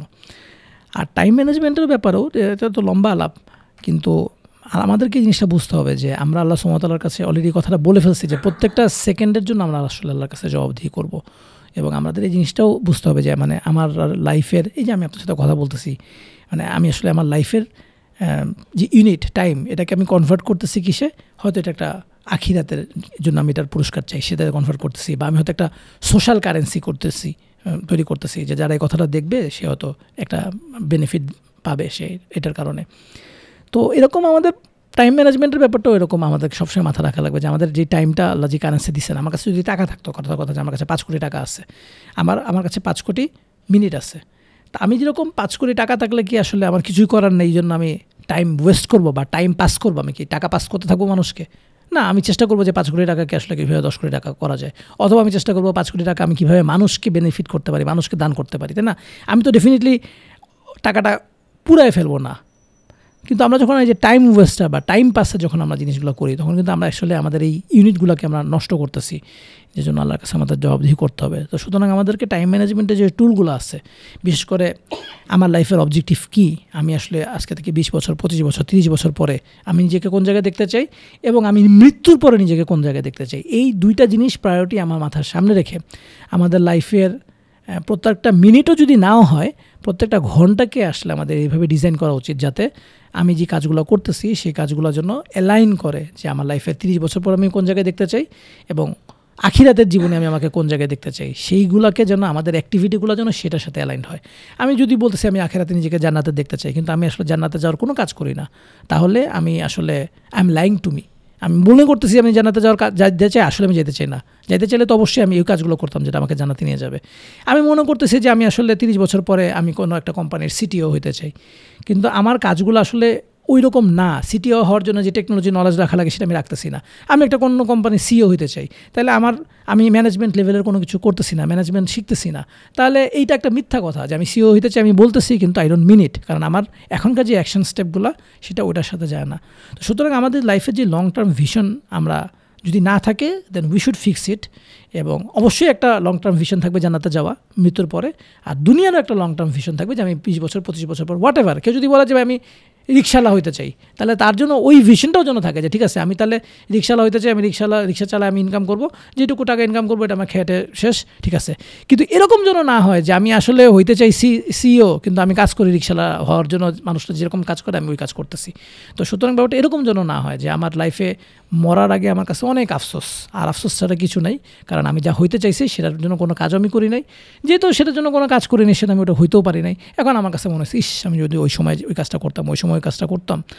এবং এই আফসোস কিন্তু আল্লাহ সুবহানাহু ওয়া তাআলার একটা আযাব, শাস্তি। জাহান্নামীদের অনেক বর্ণনাতে আপনারা দেখবেন যে জাহান্নামীদেরকে আযাব দেওয়া হবে আফসোস দিয়ে, তারা আফসোস করবে যে ইস আমি যদি দুনিয়াতে এটা করতাম, এবং আফসোস এত করবে যে তারা এক পর্যায়ে আল্লাহকে বলবে যে আল্লাহ আপনি আমাদেরকে দুনিয়াতে আবার পাঠায় দেন, we will amend hour pathway, আমরা যে জীবন যেভাবে কাটা আসছি আমরা এই কাজটা করবো না। তখন আল্লাহ বলবেন যে না, এটা আর কখনো হবে না। তো আমাদের এখনই ওই জিনিসটা মাথায় রেখে আমাদের কারেক্ট করা উচিত নিজেদেরকে, নিজেদের লাইফস্টাইলকে, নিজেদের অ্যাকশন স্টেপগুলোকে আমাদের ঠিক করে নেওয়া উচিত। ধন্যবাদ ভাই, আজকে অনেকগুলো চমৎকার জিনিস নিয়ে আমরা ডিসকাশন করলাম এবং ইন জেনারেল আমাদের ভিতরে অনেক ধরনের কোশ্চেন আসে, সেই জায়গা থেকে অল্প কিছু জিনিস আপনার সাথে কথা বলার সুযোগ হলো আজকে। আপনাকে অসংখ্য ধন্যবাদ, অনেক কষ্ট করে সময় দিলেন। ইনশাল্লাহ ফিউচারে আবার কখনো ডিসকাশন হবে। আজকের মতো আমরা এখানেই শেষ করি ভাই, ধন্যবাদ। আলহামদুলিল্লাহ, আমরা আল্লাহ সুবহানাহু ওয়া তাআলার কাছে দোয়া করতেছি যে আমি যদি আজকে ভালো কিছু বলে থাকি এটা আল্লাহর পক্ষ থেকে, আর যদি ভুল কিছু বলে থাকি এটা আমার এবং শয়তানের তরফ থেকে, এটা যেন মানুষের মনে রেখাপাত না করে। ভালো কিছু যদি বলে থাকি সেটা যেন মানুষের মনে রেখাপাত করে এবং সেজন্য সেটাকে আমলে নিয়ে সে তার লাইফটাকে যেন ট্রান্সফর্ম করতে পারে। আমি আল্লাহর কাছে দোয়া করি। সুবহানাকা আল্লাহুম্মা ওয়া বিহামদিকা আশহাদু আল্লা ইলাহা ইল্লা আনতা আস্তাগফিরুকা ওয়া আতুবু ইলাইক। আপনাকে অনেক ধন্যবাদ এখানে কথা বলার একটা সুযোগ দেওয়ার জন্য। আসসালামু আলাইকুম। ওয়ালাইকুম আসসালাম।